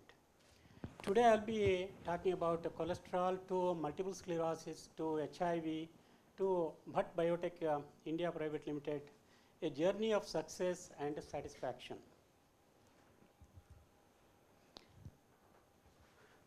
Like I think most of us, my stay here about 3.5 years here was one of the best time in my life. We enjoyed doing research and enjoyed the life also. I joined Professor Ram Sharma's lab and started on the project on a mevalonate pyrophosphate decarboxylase as a regulatory step for the cholesterol biosynthesis in rat liver. Unlike ANAND SWAROOP, I have to work 48-hour cycle, not just 9 to 5, because I was doing the circadian rhythm studies. I did purification of a mevalonate pyrophosphate decarboxylase by using the para-coumarate ligand. I was also secretary of the Biological Sciences Association or Biochemical Society here, organized 46 plus lectures. We also had a conference on lectures on Nobel Prizes in 1977, presided over by Professor C.N.R. Rao, and we brought a souvenir. I think that may be available in the exhibition. We had good success and had several publications. The key findings were showed that mevalonate pyrophosphate decarboxylase also regulates the synthesis of cholesterol. Unfortunately, we could not take it further. And as everybody, we moved to USA, that is University of Connecticut Health Center, Farmington. I stayed there from 1979 to 1983. I joined the lab of Stephen Pfeiffer in the microbiology department, where we studied the development of myelin synthesis and its implication on the neurodegenerative disease, multiple sclerosis. We had several publications here. I will not go into the details. Key findings were showed that oligodendrocyte development and myelin synthesis is regulated by factors secreted by astrocytes. Developed a novel and easy method for the in vitro culture of oligodendrocytes, the myelin forming cells. I see that even today many people are using this method for studying the myelin biosynthesis. After that, I joined the University of Pennsylvania Medical School and stayed there from 1983 to 1994. Joined as a research associate in the laboratory of Professor Donald Silberberg, who was also working on myelin and multiple sclerosis. And then as an independent scientist with my own lab.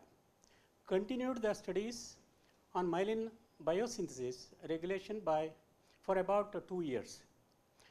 Got the opportunity to work on the demyelination in AIDS patients because of the similarities between multiple sclerosis and AIDS patients.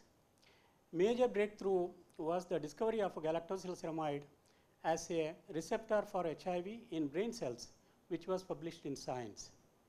The discovery was reported in the US and in Indian newspapers. Even today I see that just yesterday or day before yesterday I saw a paper saying that some mucosal cells have got sulfatides which are used as receptors by HIV. Here we had several publications. Again, I will not go into details. I'll just show the key findings at Penn. Studied the neural cell adhesion molecule, that is NCAM, in oligodendrocytes and its role in the regulation of myelinogenesis. Showed that galactosylceramide or related molecules serve as a receptor for HIV in the human brain. Also showed that benzoberpyrin and related molecules can inhibit the binding of HIV to brain cells. we mapped amino acids 206 to 275 of GIP120 as the binding region to galactosyl ceramide. From there, we decided to come back to India, and we decided that we want to set up a company and set up BHAT Biotech India Private Limited. Initially, there were several hiccups, but I will not go into the details. This is in 1994, we started BHAT Biotech with the help of two of my friends. One is Krishna Bhatt, who was a student of KAMA, and another one is Ramesh Bhatt, who is not related, but he's a good friend of mine. We started with the 5,000 square feet building, and now we have more than 70,000 square feet building, which houses manufacturing, marketing, administration, and R&D. We are celebrating 25th year this year. Just to give you some snapshots, company history is company registered in 1994, like RAVIKUMAR. We also one of the pioneers in now setting up a diagnostic companies in India. And I will not go into the details. We had the third expansion of 40,000 square feet in 2009. Milestones of product launch, we started with the pregnancy test, the rapid test. We are the pioneers in that. We are the first one to bring a rapid that lateral flow immunochromatography based test to India. And every year we have been launching 2 to 3 products. At present we have more than 100 products. The company size is about 350, production 210, marketing about 60, R&D 50, and administration 30. Quality is a way of life for BHAT Biotech. We have certification from outside agencies for ISO 9001, ISO 13485, and the GMP from the Government of India, and CE certifications. A snapshot of production facility. We started with all manual process, and now we are getting into automation. More than 60 to 70% of the production is done by automation today. We have a big range of products. Of course, a rapid test comprises for more than 80 to 85%. Then ELISA, molecular diagnostics, hematology test, and life science products, instruments, blood collection tubes, biochemistry reagents, etc. These are some of the pregnancy test, Parikshak HIV test, HepaScan, hepatitis B test. These are all rapid tests. So some of the instruments, we are the first one to develop a indigenous PCR instrument, you can see here, which is very low cost. We are selling less than 1 lakh rupees. We have more than 150 installations in India.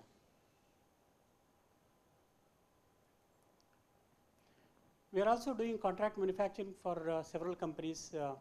Piramal and HLL are major ones. For Piramal, we are supplying their ICAN and INO. These are the product pregnancy and ovulation test kits.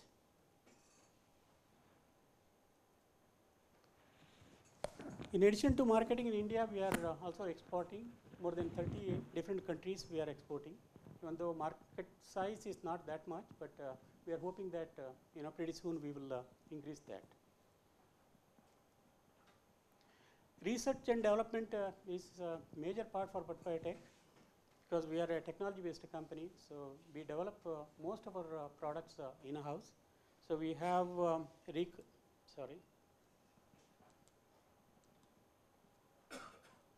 we have recombinant proteins and antibodies, molecular diagnostics, devices and sensors, diagnostic and biochemistry kit development, contract research services, a snapshot of our R&D lab.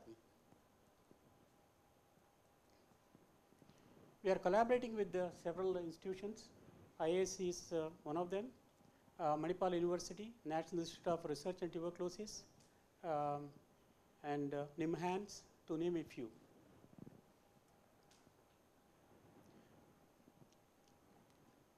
Since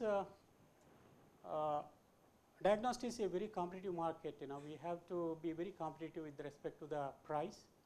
So to be competitive, what we have to do is we have to develop our own raw materials and reagents so that we'll be able to compete with particularly the Chinese. We develop our own recombinant antigens for HIV, hepatitis B, malaria, dengue, chikungunya in-house, and also we develop monoclonal antibodies and polyclonal antibodies. And then I will come back to the next slide. Molecular diagnostic research, we have developed both molecular diagnostics for dengue, cytomegalovirus, HPV, HIV, all this, they are in the process of licensing now. Contract research also we are doing for pharma and healthcare companies. DNA barcoding is one of the major services which we are doing for several pharma companies. Biomedical department projects on new medical devices. We have a group that works on building instruments.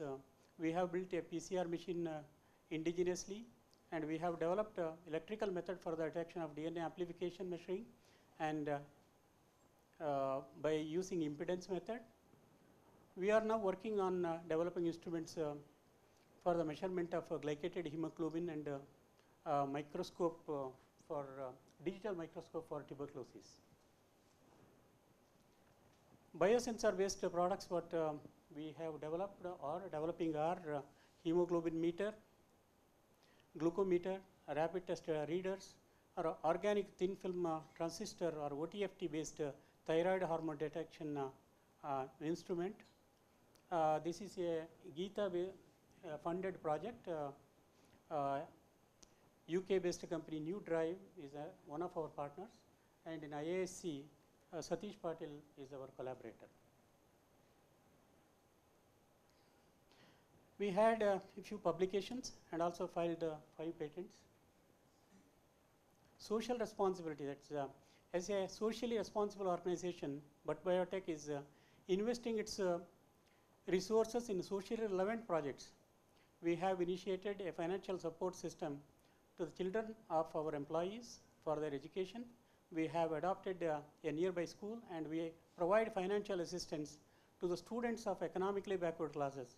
We have also instituted several scholarships in colleges to the economically backward and bright students. We also identify the deserving students and provide them with the financial assistance for their education.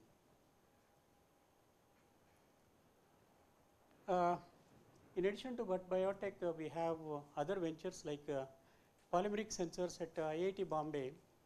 This is for water testing equipment. Unfortunately, that did not take off, so we have to shut down. And the stem cell research also did not work because of there was no clear-cut regulatory system available. BHAT Biotech Healthcare, under this we have Dr. Bhatt's lab, Dr. Bhatt's pharmacy, Dr. Bhatt's clinic. So just started, we have several labs running now, and hopefully we'll be going on the national level. Navachetan Retirement Residency Private Limited in Puttur, in Dakshin Kannada district. This is a social entrepreneurship. As you know that the villages are becoming now old age homes, because most of the children are either going abroad or to the city, and there is nobody to take care of the older people. So realizing that to have a dignified life in their old age home, we are providing a Navachetana retirement township in which they can buy properties and they can live there. Whenever they need, they will be provided whatever services required for the old age. This is not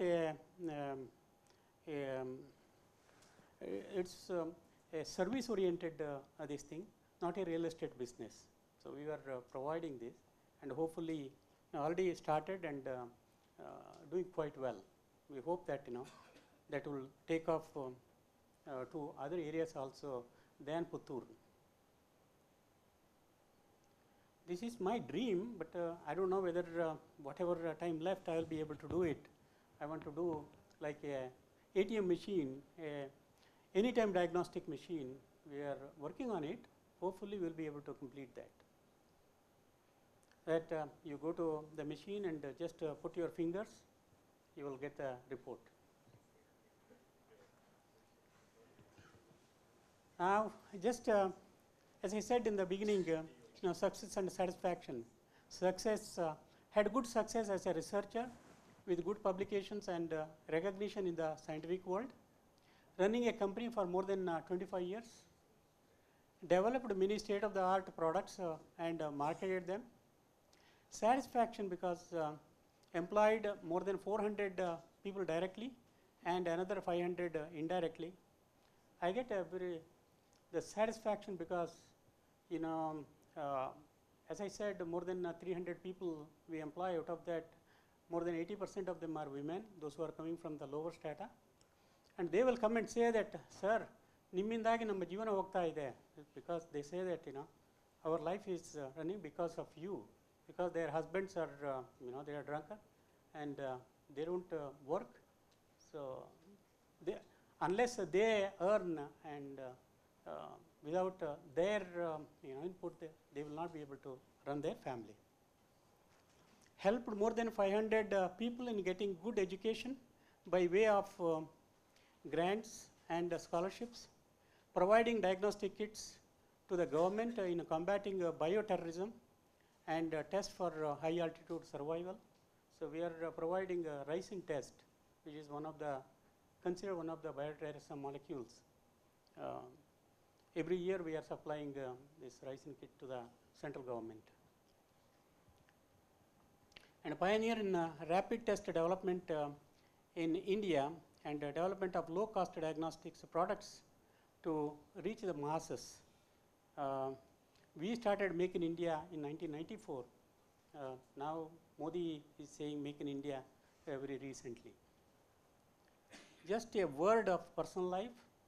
Married to Sushila Bhatt just before we left for USA on April 6, 1979. She has been a rock supporter in all my ventures. I have a very happy married life. Thank you. Thank you very much. And there is some time for 1 or 2 questions only.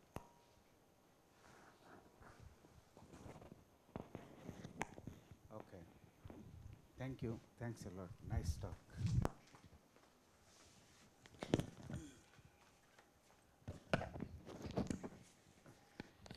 Now I like to invite Dr. Jar Thomas. It's interesting and a very great opportunity for me today because I'm chairing a session that is related to application of biological research. At the same time, I'm also introducing my senior, Jar Thomas, in the session. Earlier, I introduced Dr. Ravikumar, who was my batchmate, so it's like, one step equal and one step above. It was, there are several of my colleagues at the time made a lasting impression on me. They actually helped me in molding, shaping my way, the way of my thinking and how I pursued my career.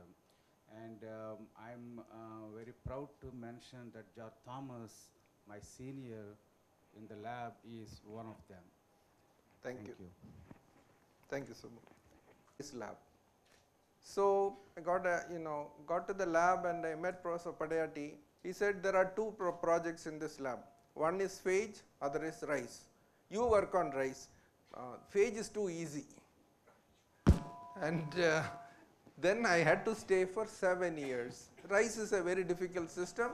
Phage people like YVBK Subramaniam finish in 4 years and disappear, and the rice fellows get stuck. But you know, it was hard work, and eventually it led to a Nature paper, as you might have seen in the exhibition. Just wanted to speak 1 minute about it. So we wrote up the paper and we were ready to send it off. I had a thought. Max Bernstein, a brilliant scientist, he was working on histone genes of sea urchins and keeps publishing in Cell and Nature and all that. So I was pretty sure that this will go to him for review. But then IISc of course has a big network of postdocs all over the world, and so through my sources I learned that he is helping a group in Europe to do some plant histone genes. So I was in two minds. Should I write to the editor to avoid this guy as a reviewer? I said, what the heck, most likely this won't get even reviewed. So I just sent it out without any comment. Paper was published without any questions, and about 4 years later I met Sadashiv Karnik, who was one of our microbiology friends. He told me that he was working in a lab adjacent to Max Bernstein's lab, and my paper had actually gone to Max. I didn't know that until then, and Max had accepted it without any question. So the lesson is, don't be scared of, you know, competitors or perceived competitors. Science will always prevail. So with that, I'll just go on to my talk. I think I'll have to skip a few slides. First I thought I'll talk a little bit about the company for which I am working, but since there is a lot of shortage of time, I'll just quickly run through. So we have two facilities, one in Cochin and the other in Hyderabad, and this is all started as a Cygenome, is the first company, and we are a group of companies under Cygenome. I work for AgriGenome, but there's another company called MedGenome, which was also incubated in Cygenome and came out of it, and there are a few more other small companies like that. So we have two activities, one is commercial and the other is our own R&D. The commercial activities like sequencing, bioinformatics, Sanger sequencing, and helping breeders to develop to do speed breeding. All of that is our revenue stream, and all that revenue goes into into our R&D efforts. So R&D efforts, I'll come to that a little later. So these are the platforms that we use for our services. I don't want to go into details of this. We serve academic clients, a big list of them. We serve commercial clients. I don't want to go into even the services. We do provide all kind of NGS services. We'll come to R&D. So one thing that we do is to develop high quality reference genomes. Of what? That's a question that we asked ourselves, of things that are very relevant to India, which is the bottom line. So one that got recently published in Nature Genetics, I'll come back to that in a minute, is the Indian cobra genome, the highest quality snake genome published ever. And we are working on medicinal plants, because those are very relevant to India, and some of them are native, some are not, but very important for Indian cuisine. So, and they have a lot of medicinal values attributed to them. So by genetic analysis, can we validate any of those? That was the question. Then in India we have a problem. The government has still not allowed GMOs to be used as food, and we don't know if at all it will come. I think it will come. Maybe GP can vouch for that. But so we have to have alternative technologies ready for improving crops. So that's why we ventured into tilling. We are also developing GMO technologies so that we are technology ready if and when the government decides to support that. So in our tilling studies, we have gone quite far in rice. I will come to that in a second. We have done a little bit of tomato, and we are also developing a platform for CRISPR. So we haven't done any great science with it. It's just a demonstration, that is proof of concept that we are capable of doing editing in our lab. And we are trying to do some protein expression. We use sugarcane as a model system. It has several advantages. It has some disadvantages also, but I will not go into that because it's too preliminary. I just want to talk for a second about the work by one of our groups. You know, the Cygenome group was started by an entrepreneur by the name of Sam Santosh, and so his concept is that we have to be you know, relevant to the society. We have to do things for the society. So many of the global genome projects do not have Indian representation. Do not have means adequately. So very sporadic representations, and so that's one thing. Second thing is Indian. If you call somebody an Indian in terms of genomics, who is an Indian? We are all mixed populations, and there are many tribals, you know, tribal population. There are many genetic groups, you know, divided by language, by culture, by so many different things, and we are all, in terms of genomics, completely mixed. So we have to have representation in many different population groups. So to bridge that gap, we formed a consortium called Genome Asia 100K. The idea is to sequence 100,000 genomes in Asia, out of which quite a large number will be in India. So the first publication has come. About 1,700 individuals have been completely sequenced and analyzed, and Nature thought it fit to put it on the cover of Nature. So the second paper that came in December of 2019, and in January we got another paper in Nature Genetics. Half of the work was done in agri-genome, and we decided to study, you know, we have been obsessed with this venom issue, snake bite issue. It is really very terrifying. We conduct an annual international conference every year, and we have been having sessions on snake bite and the consequences of that, and it's really scaring. So it prompted us to study this in greater detail so that we can develop more effective antivenoms. So this came on the cover of Nature Genetics in January, that is last month. So to briefly, there are about 22,000 genes expressed in this cobra, out of which 12,000 genes are expressed in the venom gland, and we identified about 139 toxin-like compounds from 33 toxin groups, but we could get 19 toxins that were found to be expressed in the venom gland. So we have all this information, and I just want to tell you that these two papers are open access, and all the data generated in these two projects are completely open to the public. Anybody can generate vaccine based on this information if you are interested.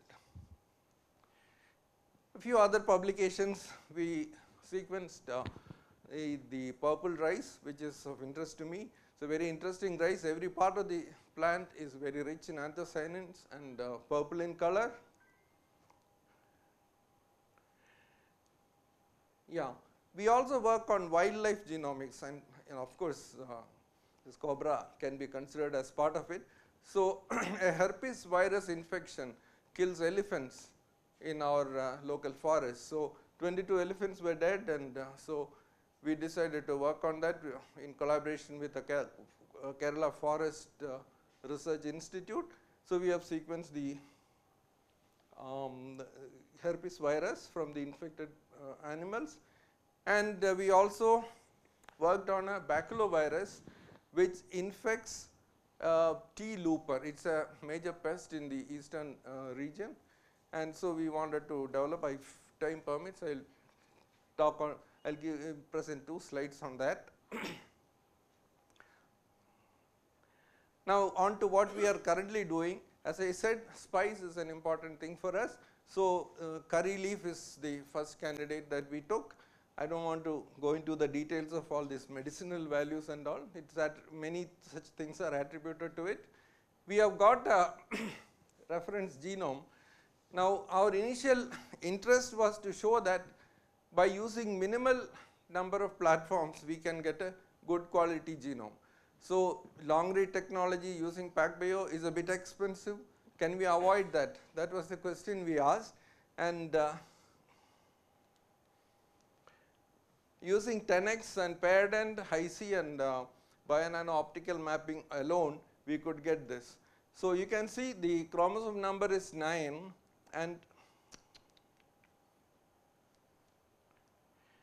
and the scaffold count we got is 16, so it's near chromosome level, and you can see the N50 value is nearly 32, and over 90 we have 90 MB we have 26.3. So this is compared to in the Rutaceae family, the only other available sequence is from citrus.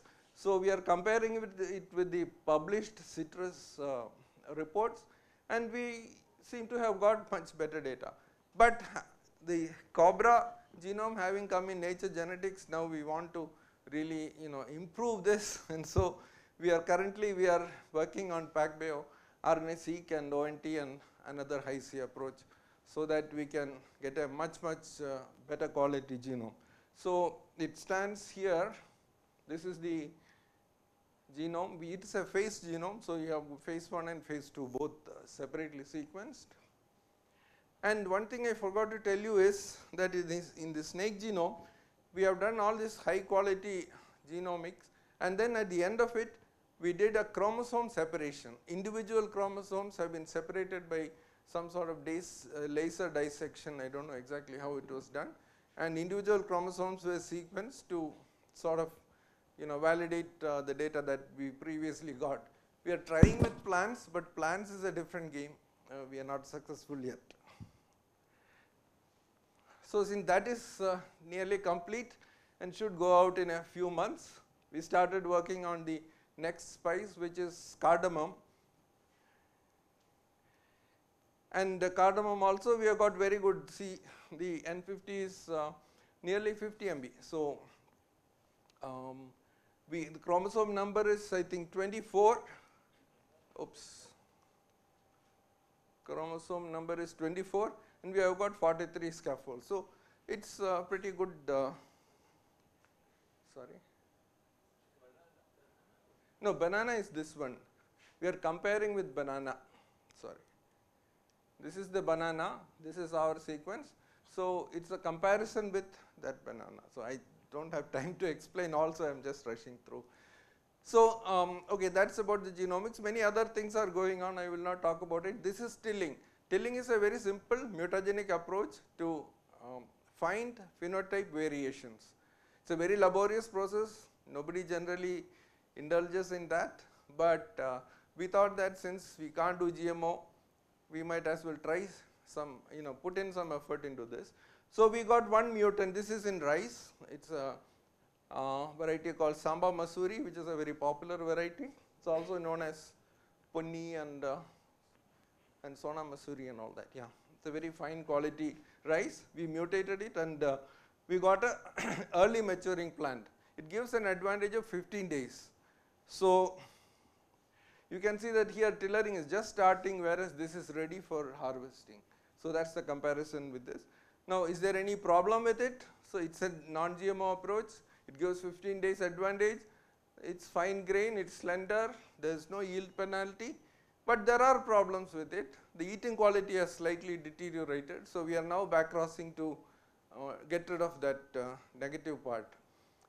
But this property is stable even in the 7th generation. We have come to 7 generations.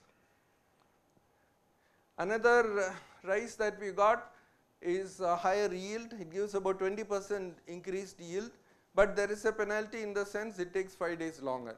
So, but the 20% yield is definitely worth the 5 days. That's what we feel.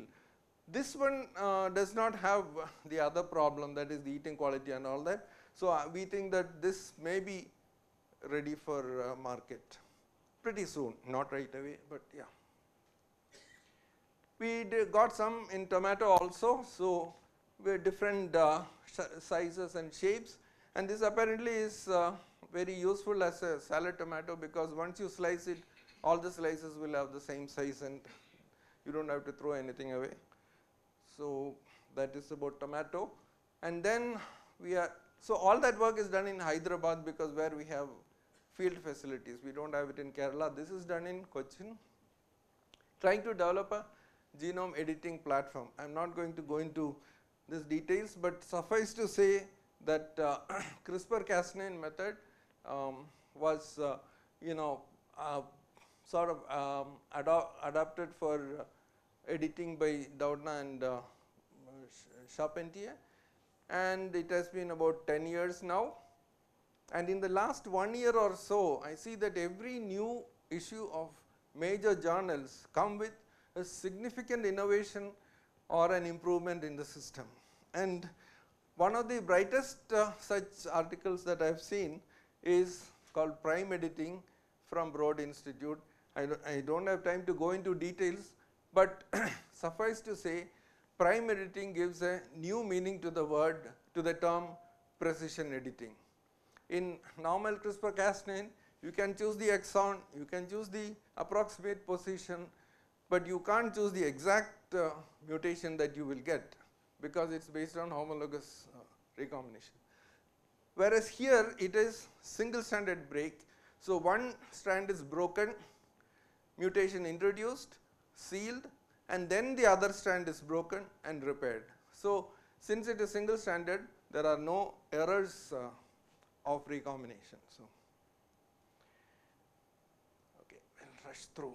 I selected Periaculum 1, which is a TNAU variety. The main advantage, it's a very popular variety, so it's commercially important, but more than that, it is amenable to tissue culture. We can regenerate, and so transformation should be possible in this. Now if it's a tomato, it must be red, but can we have a quick and dirty experiment whereby we can change the color of tomato and show that editing works? So what will we do? This is the pathway, one enzyme CRT-ISO, carotenoid isomerase, that converts pro-lycopene to lycopene. Lycopene is the red pigment. So can we block off that? So that was the question. Earlier studies of natural mutants had shown that this is the effect if you have mutation in that gene. There is some difference in the flower petal color, and there is some difference in the leaf color also. I am not going to go into this. We selected exon 1 and 5' UTR for the guide RNAs, cloned it and transformed it into tomato, and after rooting, transfer to the greenhouse and then wait for the results. When the fruit comes out, will it be red or orange? We got the tangerine colored, so that means this has worked. We got several mutations, but I will not go into details. Just to show that the leaves showed the typical pattern: yellow when it is young, green as it matures. The petals are white, paler than the wild type, and the fruit is tangerine in color. You can see this a little more clearly in this close-up photograph. Okay, we got the phenotype. What happens to the gene? Yes, we got a deletion, we got an insertion, and we also got a biallelic, several biallelic plants. So we have shown that phenotype is there, gene is altered. What happens to the protein? So the protein is a 616 amino acid protein, but because of these mutations, that A and G variation, you will get a premature termination, and so it will be reduced to 1/4 of its original size, so obviously it won't be functional. What happens to lycopene in the fruit? In the wild type, the lycopene peak is present, 3 different plants. This is the mutant, 3 different plants. Lycopene peak disappears, pro-lycopene peak appears. So by molecular evidence, at the product level or at the gene sequence level or the phenotype level, we have been able to show that this actually works in our hands. We are also looking at rice, trying to make high amylose rice. High amylose means low glycemic index, so hopefully it will be good for obese people and diabetics and all that. We have some success. There is some mutants that we got which shows slightly higher amylose content, but it needs to be worked further, so it's only preliminary. This is about the baculovirus. This we identified in the tea gardens. There was a complaint that there is destruction by this Talaka. So we collaborated with Dr. Babu Azaria of TRA, the Tea Research Association. We collected dead insects. I isolated the virus. We did whole genome sequencing, and then with Babu we tried to develop a formulation. In fact, we developed a formulation which we have done limited field trials, and it needs to be approved by the Central Insecticide Board. So for that we need to do a lot more extensive field trials. So we are, that is yet to be done. But otherwise, the people who have tried it are very happy with it, and we have also done a tea tasters analysis to see if there is any taint. There is no taint, so we feel it's a good product. So, want to thank Boni Kuriakos. He was my PhD student earlier.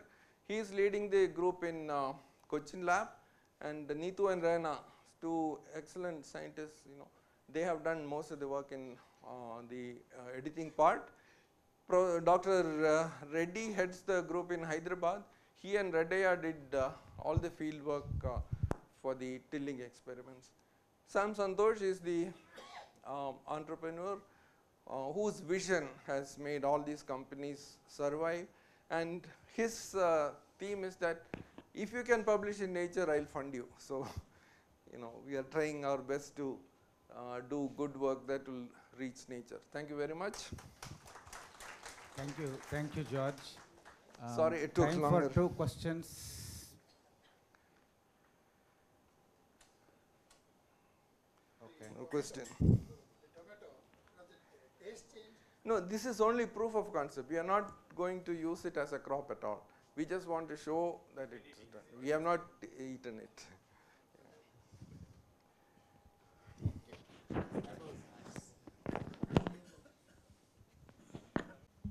Rajsekhar, come, please come. Yeah, Rajsekhar is an old friend. He used to work in Professor Shastri's lab. And one thing I noticed after he became a faculty member and all is that any SBC meeting or any conference I go to, if there is a poster prize, only his students will get it. I don't know how he manages it. But yeah. But of course, I have seen the posters also. They are very high quality posters. So that's very impressive. So he did PhD, as I said here.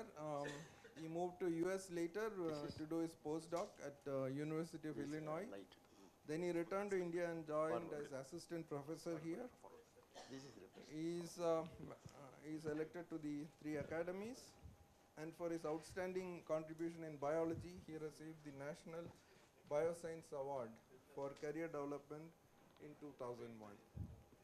Yeah, I invite Ram to give the lecture. Yes. I think this is the last one. I will take definitely 15 minutes. That I guarantee you. What I wanted to share before I start the journey which I have gone through, I wanted to tell you one important thing about the department. As a student, I have lived here. As a faculty, I lived here. Literally, I fought with every chairman during my term. I fought with every faculty during my term. What is so striking about all these, we fight on an issue that was understood by my faculty. That way, my big thanks to all my colleagues who is currently there in this. The longest the biggest fight I always make with Professor Muniyappa and the divisional chairman D.N. Rao, which I used to do, but these are all issue-based.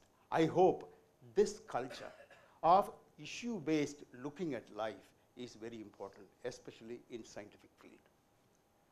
And another striking example which I can give you, when I started my career, right here as a faculty, I can walk into anybody's lab, doesn't matter what it is, whether I fought with them just a few minutes ago or I fought with them 10 days ago. What you ask, they give without any hesitation. These are all the two important qualities which I have experienced. I have moved away from such a wonderful experience to the completely different culture called the CSIR culture, where a director is a demigod and he is a dummy forever, not a demigod. I have experienced both parts of the world. People talk about experience of freedom. To understand the freedom in the world, you have to be a slave at one time.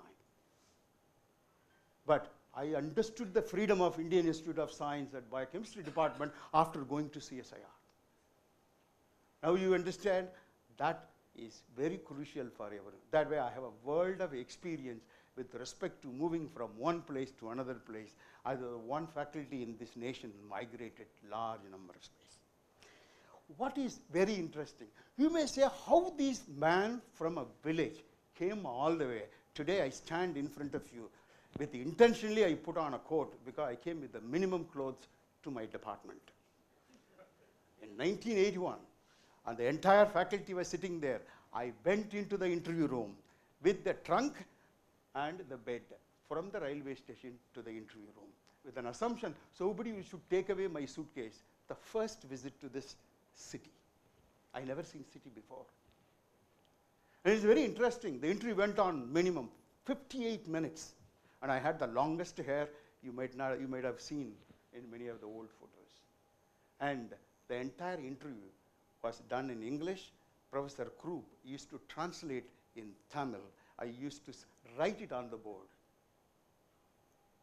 Look at where I can't speak a word of an English. Today I can give an oration on this, not on English, on my subject area. That is the growth which the department has. And what is strange, and my seniors, my teachers identified at that time in 1981, there is a one guy who may be worth looking into, and I did not ditch them the later part of their life. At least their decision at that time was correct. I lived up to their expectation. Now let me come back. What do I have to start at doing research? When I come back from US, everybody says, you continue your postdoctoral work. Unfortunately, I cannot do any of those because I did some part of the work in the industry. Then I have to start asking a simple question. That is the question which I have put up there for you. Is what controls the carbon movement from one storage molecule such as a carbohydrate to your protein or an oil? Who makes the decision of this carbon should be here or there? Is the question, a simplest question we asked. To answer this question, I have taken this molecule as my favorite molecule. It was first introduced to me by Professor P.S. Sastry. And till today, I could not get out of the lipid till today. It is so slippery molecule. I get up and go to any organization, I slip and back into lipids only, which I can tell you the number of years I spent time on trying to understand lipid. What I have understood is not much, but one thing I have learned. Lipid, you can use lipid to make money out of it. A person from a village born as a beggar today, a decent living I have. That is the classical example. What I wanted to tell you to my students, biochemistry is the subject where you can fit into any field you like. Today, I am called a head of microbiologist, even though I did all my studies in biochemistry. Okay.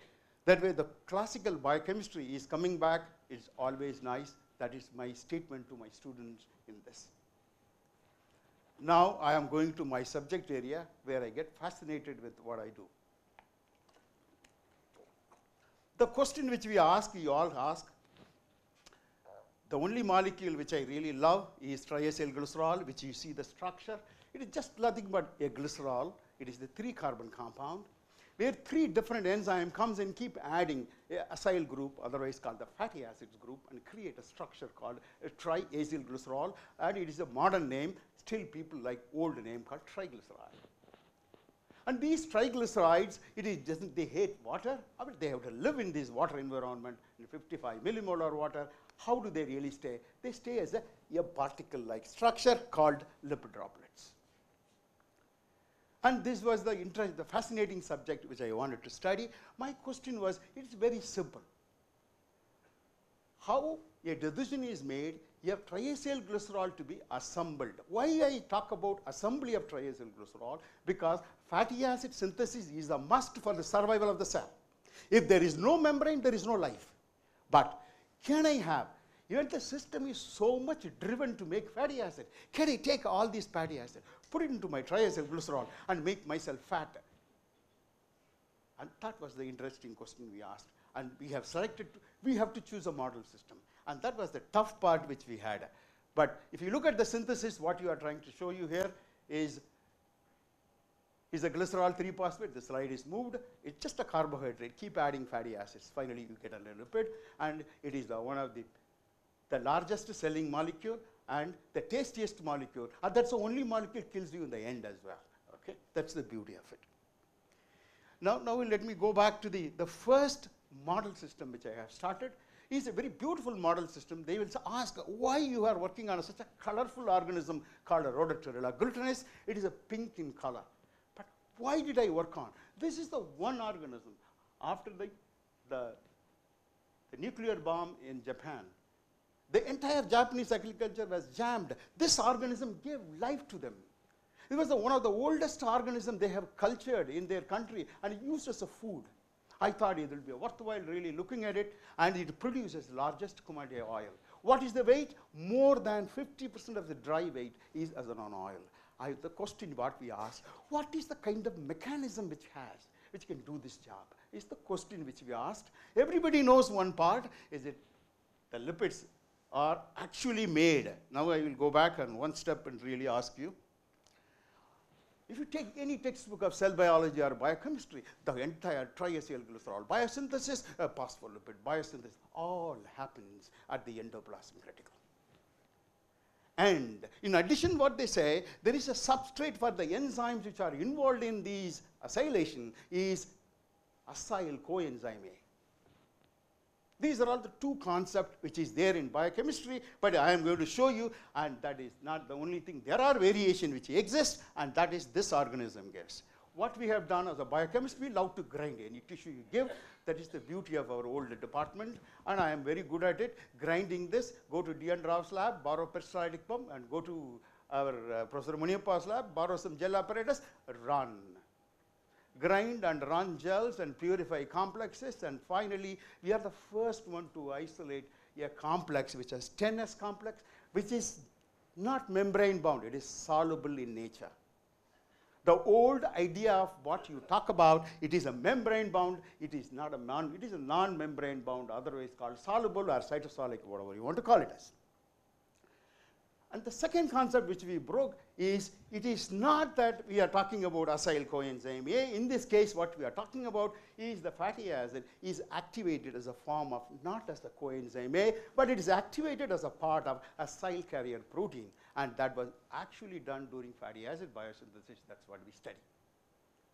And after we isolate, we have isolated, our department is so wonderful, and whenever we need money, I just go other side of the lab, which is Professor RANGARAJAN's lab. We go and ask him, before you ask, he will say, take. He never asked till today what I am taking. And he never asked, I never told him also. Today also, I am going to tell him the same. I am not going to ask, I am coming, I am taking, and go away. Okay. This is the one, there is a relationship which we had. It is exactly like a husband and wife. We go and fight for all day and then go and have a very great time, great tea, and that is my department. That is my colleagues. I want all my world colleagues to really maintain this. It was the one which I cherish even today. I have seen more organizations than any of my colleagues, but I can tell you, that's very, very crucial for our own. And One last part which we need to really show you is how I have managed to get a grant. So far I have been talking about borrowing and doing, and now I need to find a way to really take into. Once you know the cheapest ways to isolate these complexes, we have decided to propose, okay, I can sell it to a company, you can take small molecules, screen, and obesity can be reduced, all these blah, blah, which we collected money, we filed a patent. Remember, Indian Institute of Science, we filed a global patent, and that came out of this simple discovery what we had. And because of this, then I asked the next question. If the model system what you have is an oleaginous yeast, can this be there? I cannot do genetics. I am not a genetist. I used to teach genetics, which includes Professor Muniyappa, even my friend RANGARAJAN also. I am not a genetist. For me, genetics means if more lipid is there, less lipid is there, that is called genetics. Otherwise, that is called a phenotype. That's the way I define, because I don't understand other than this part. Okay? That way we got enough money as a form of a patent, and technology was transferred, and my life becomes a little better, and borrowing has come down. That way, thanks to all my friends who have generously donated to make this discovery to happen.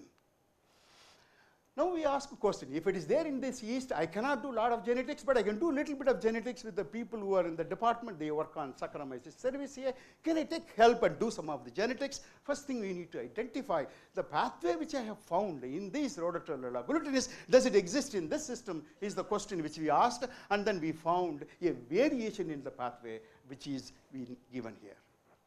What is known in the system, in the entire biosynthesis of lipids, is the monosyl glycerol is never implicated as a part of an intermediate in any of the biosynthetic process, except in your digestion process.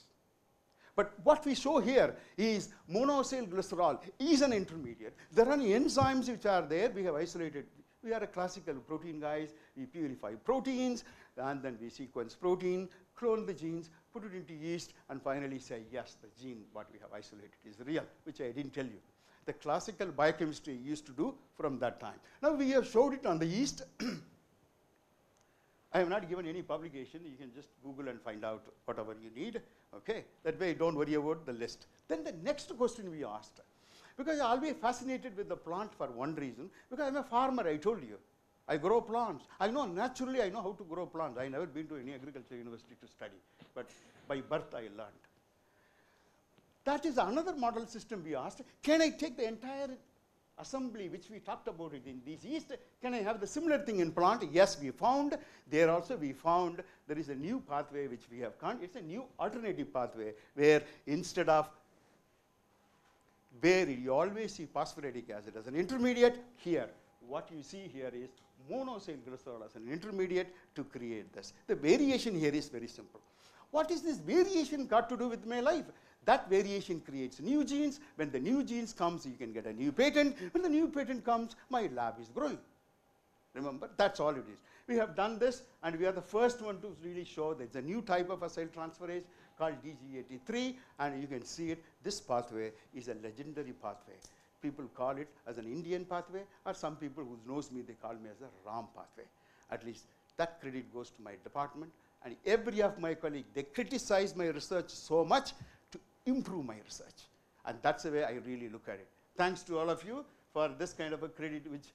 And then what did I do? There is a company who came in, they said it's a beautiful called CTAC technology. What is that? CTAC, cytosolic triacyl glycerol biosynthetic machinery can be used. And then they took this gene, because already I sold the gene of the earlier part of rhodotellula glutenis. This company says, we will give me just a right, I will give you a grant to really do.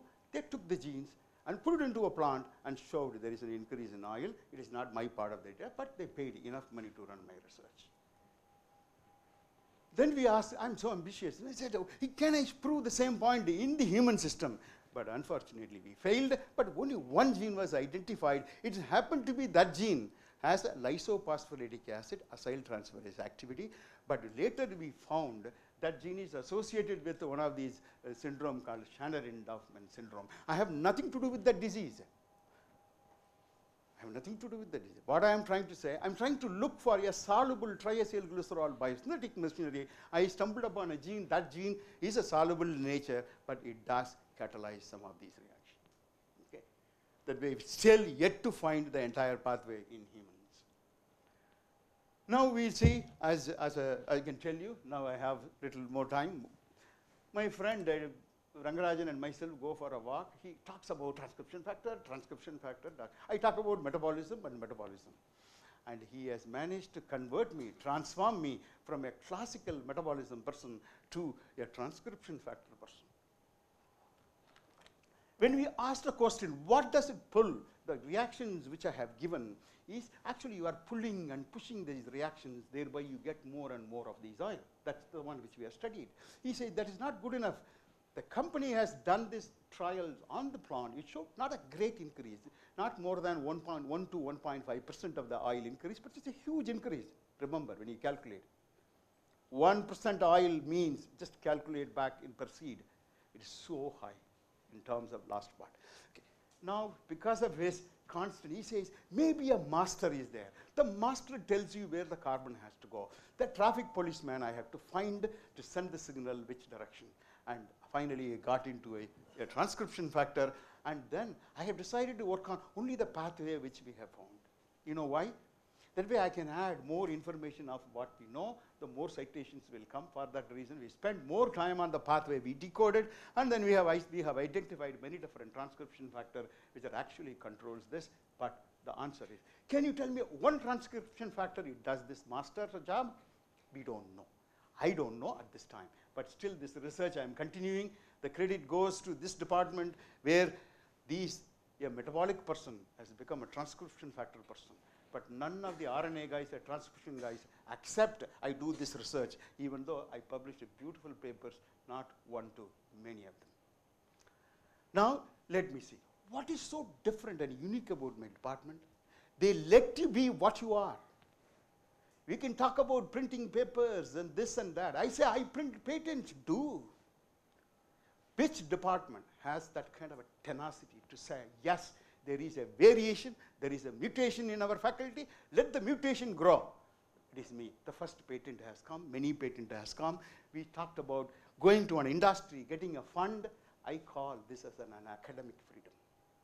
None of my colleagues during my entire term of 20 years, they actually fought to improve my research, but they have been helping, which they didn't know. Today, I came here specifically to tell you, you have been awesome, to find things which can go to textbook.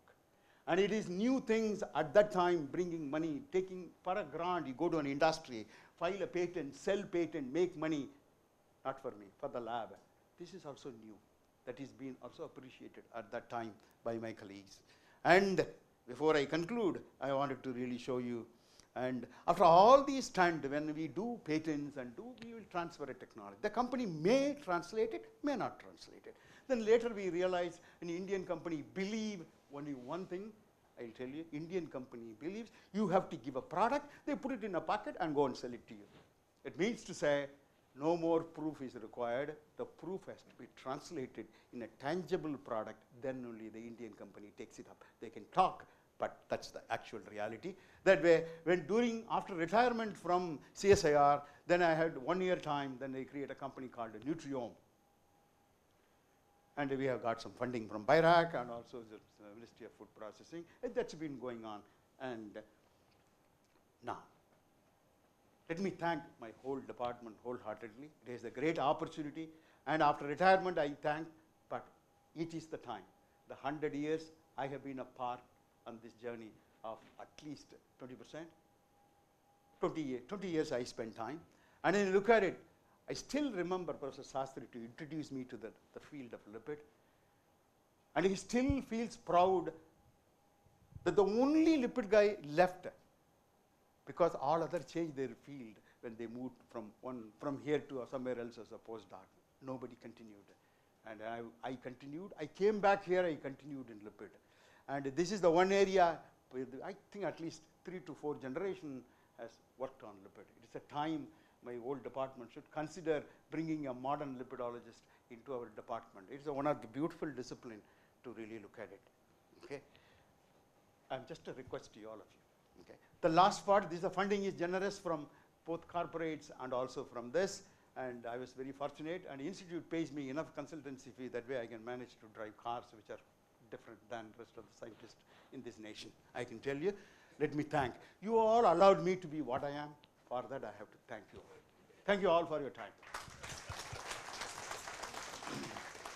Raj, for that emotional lecture.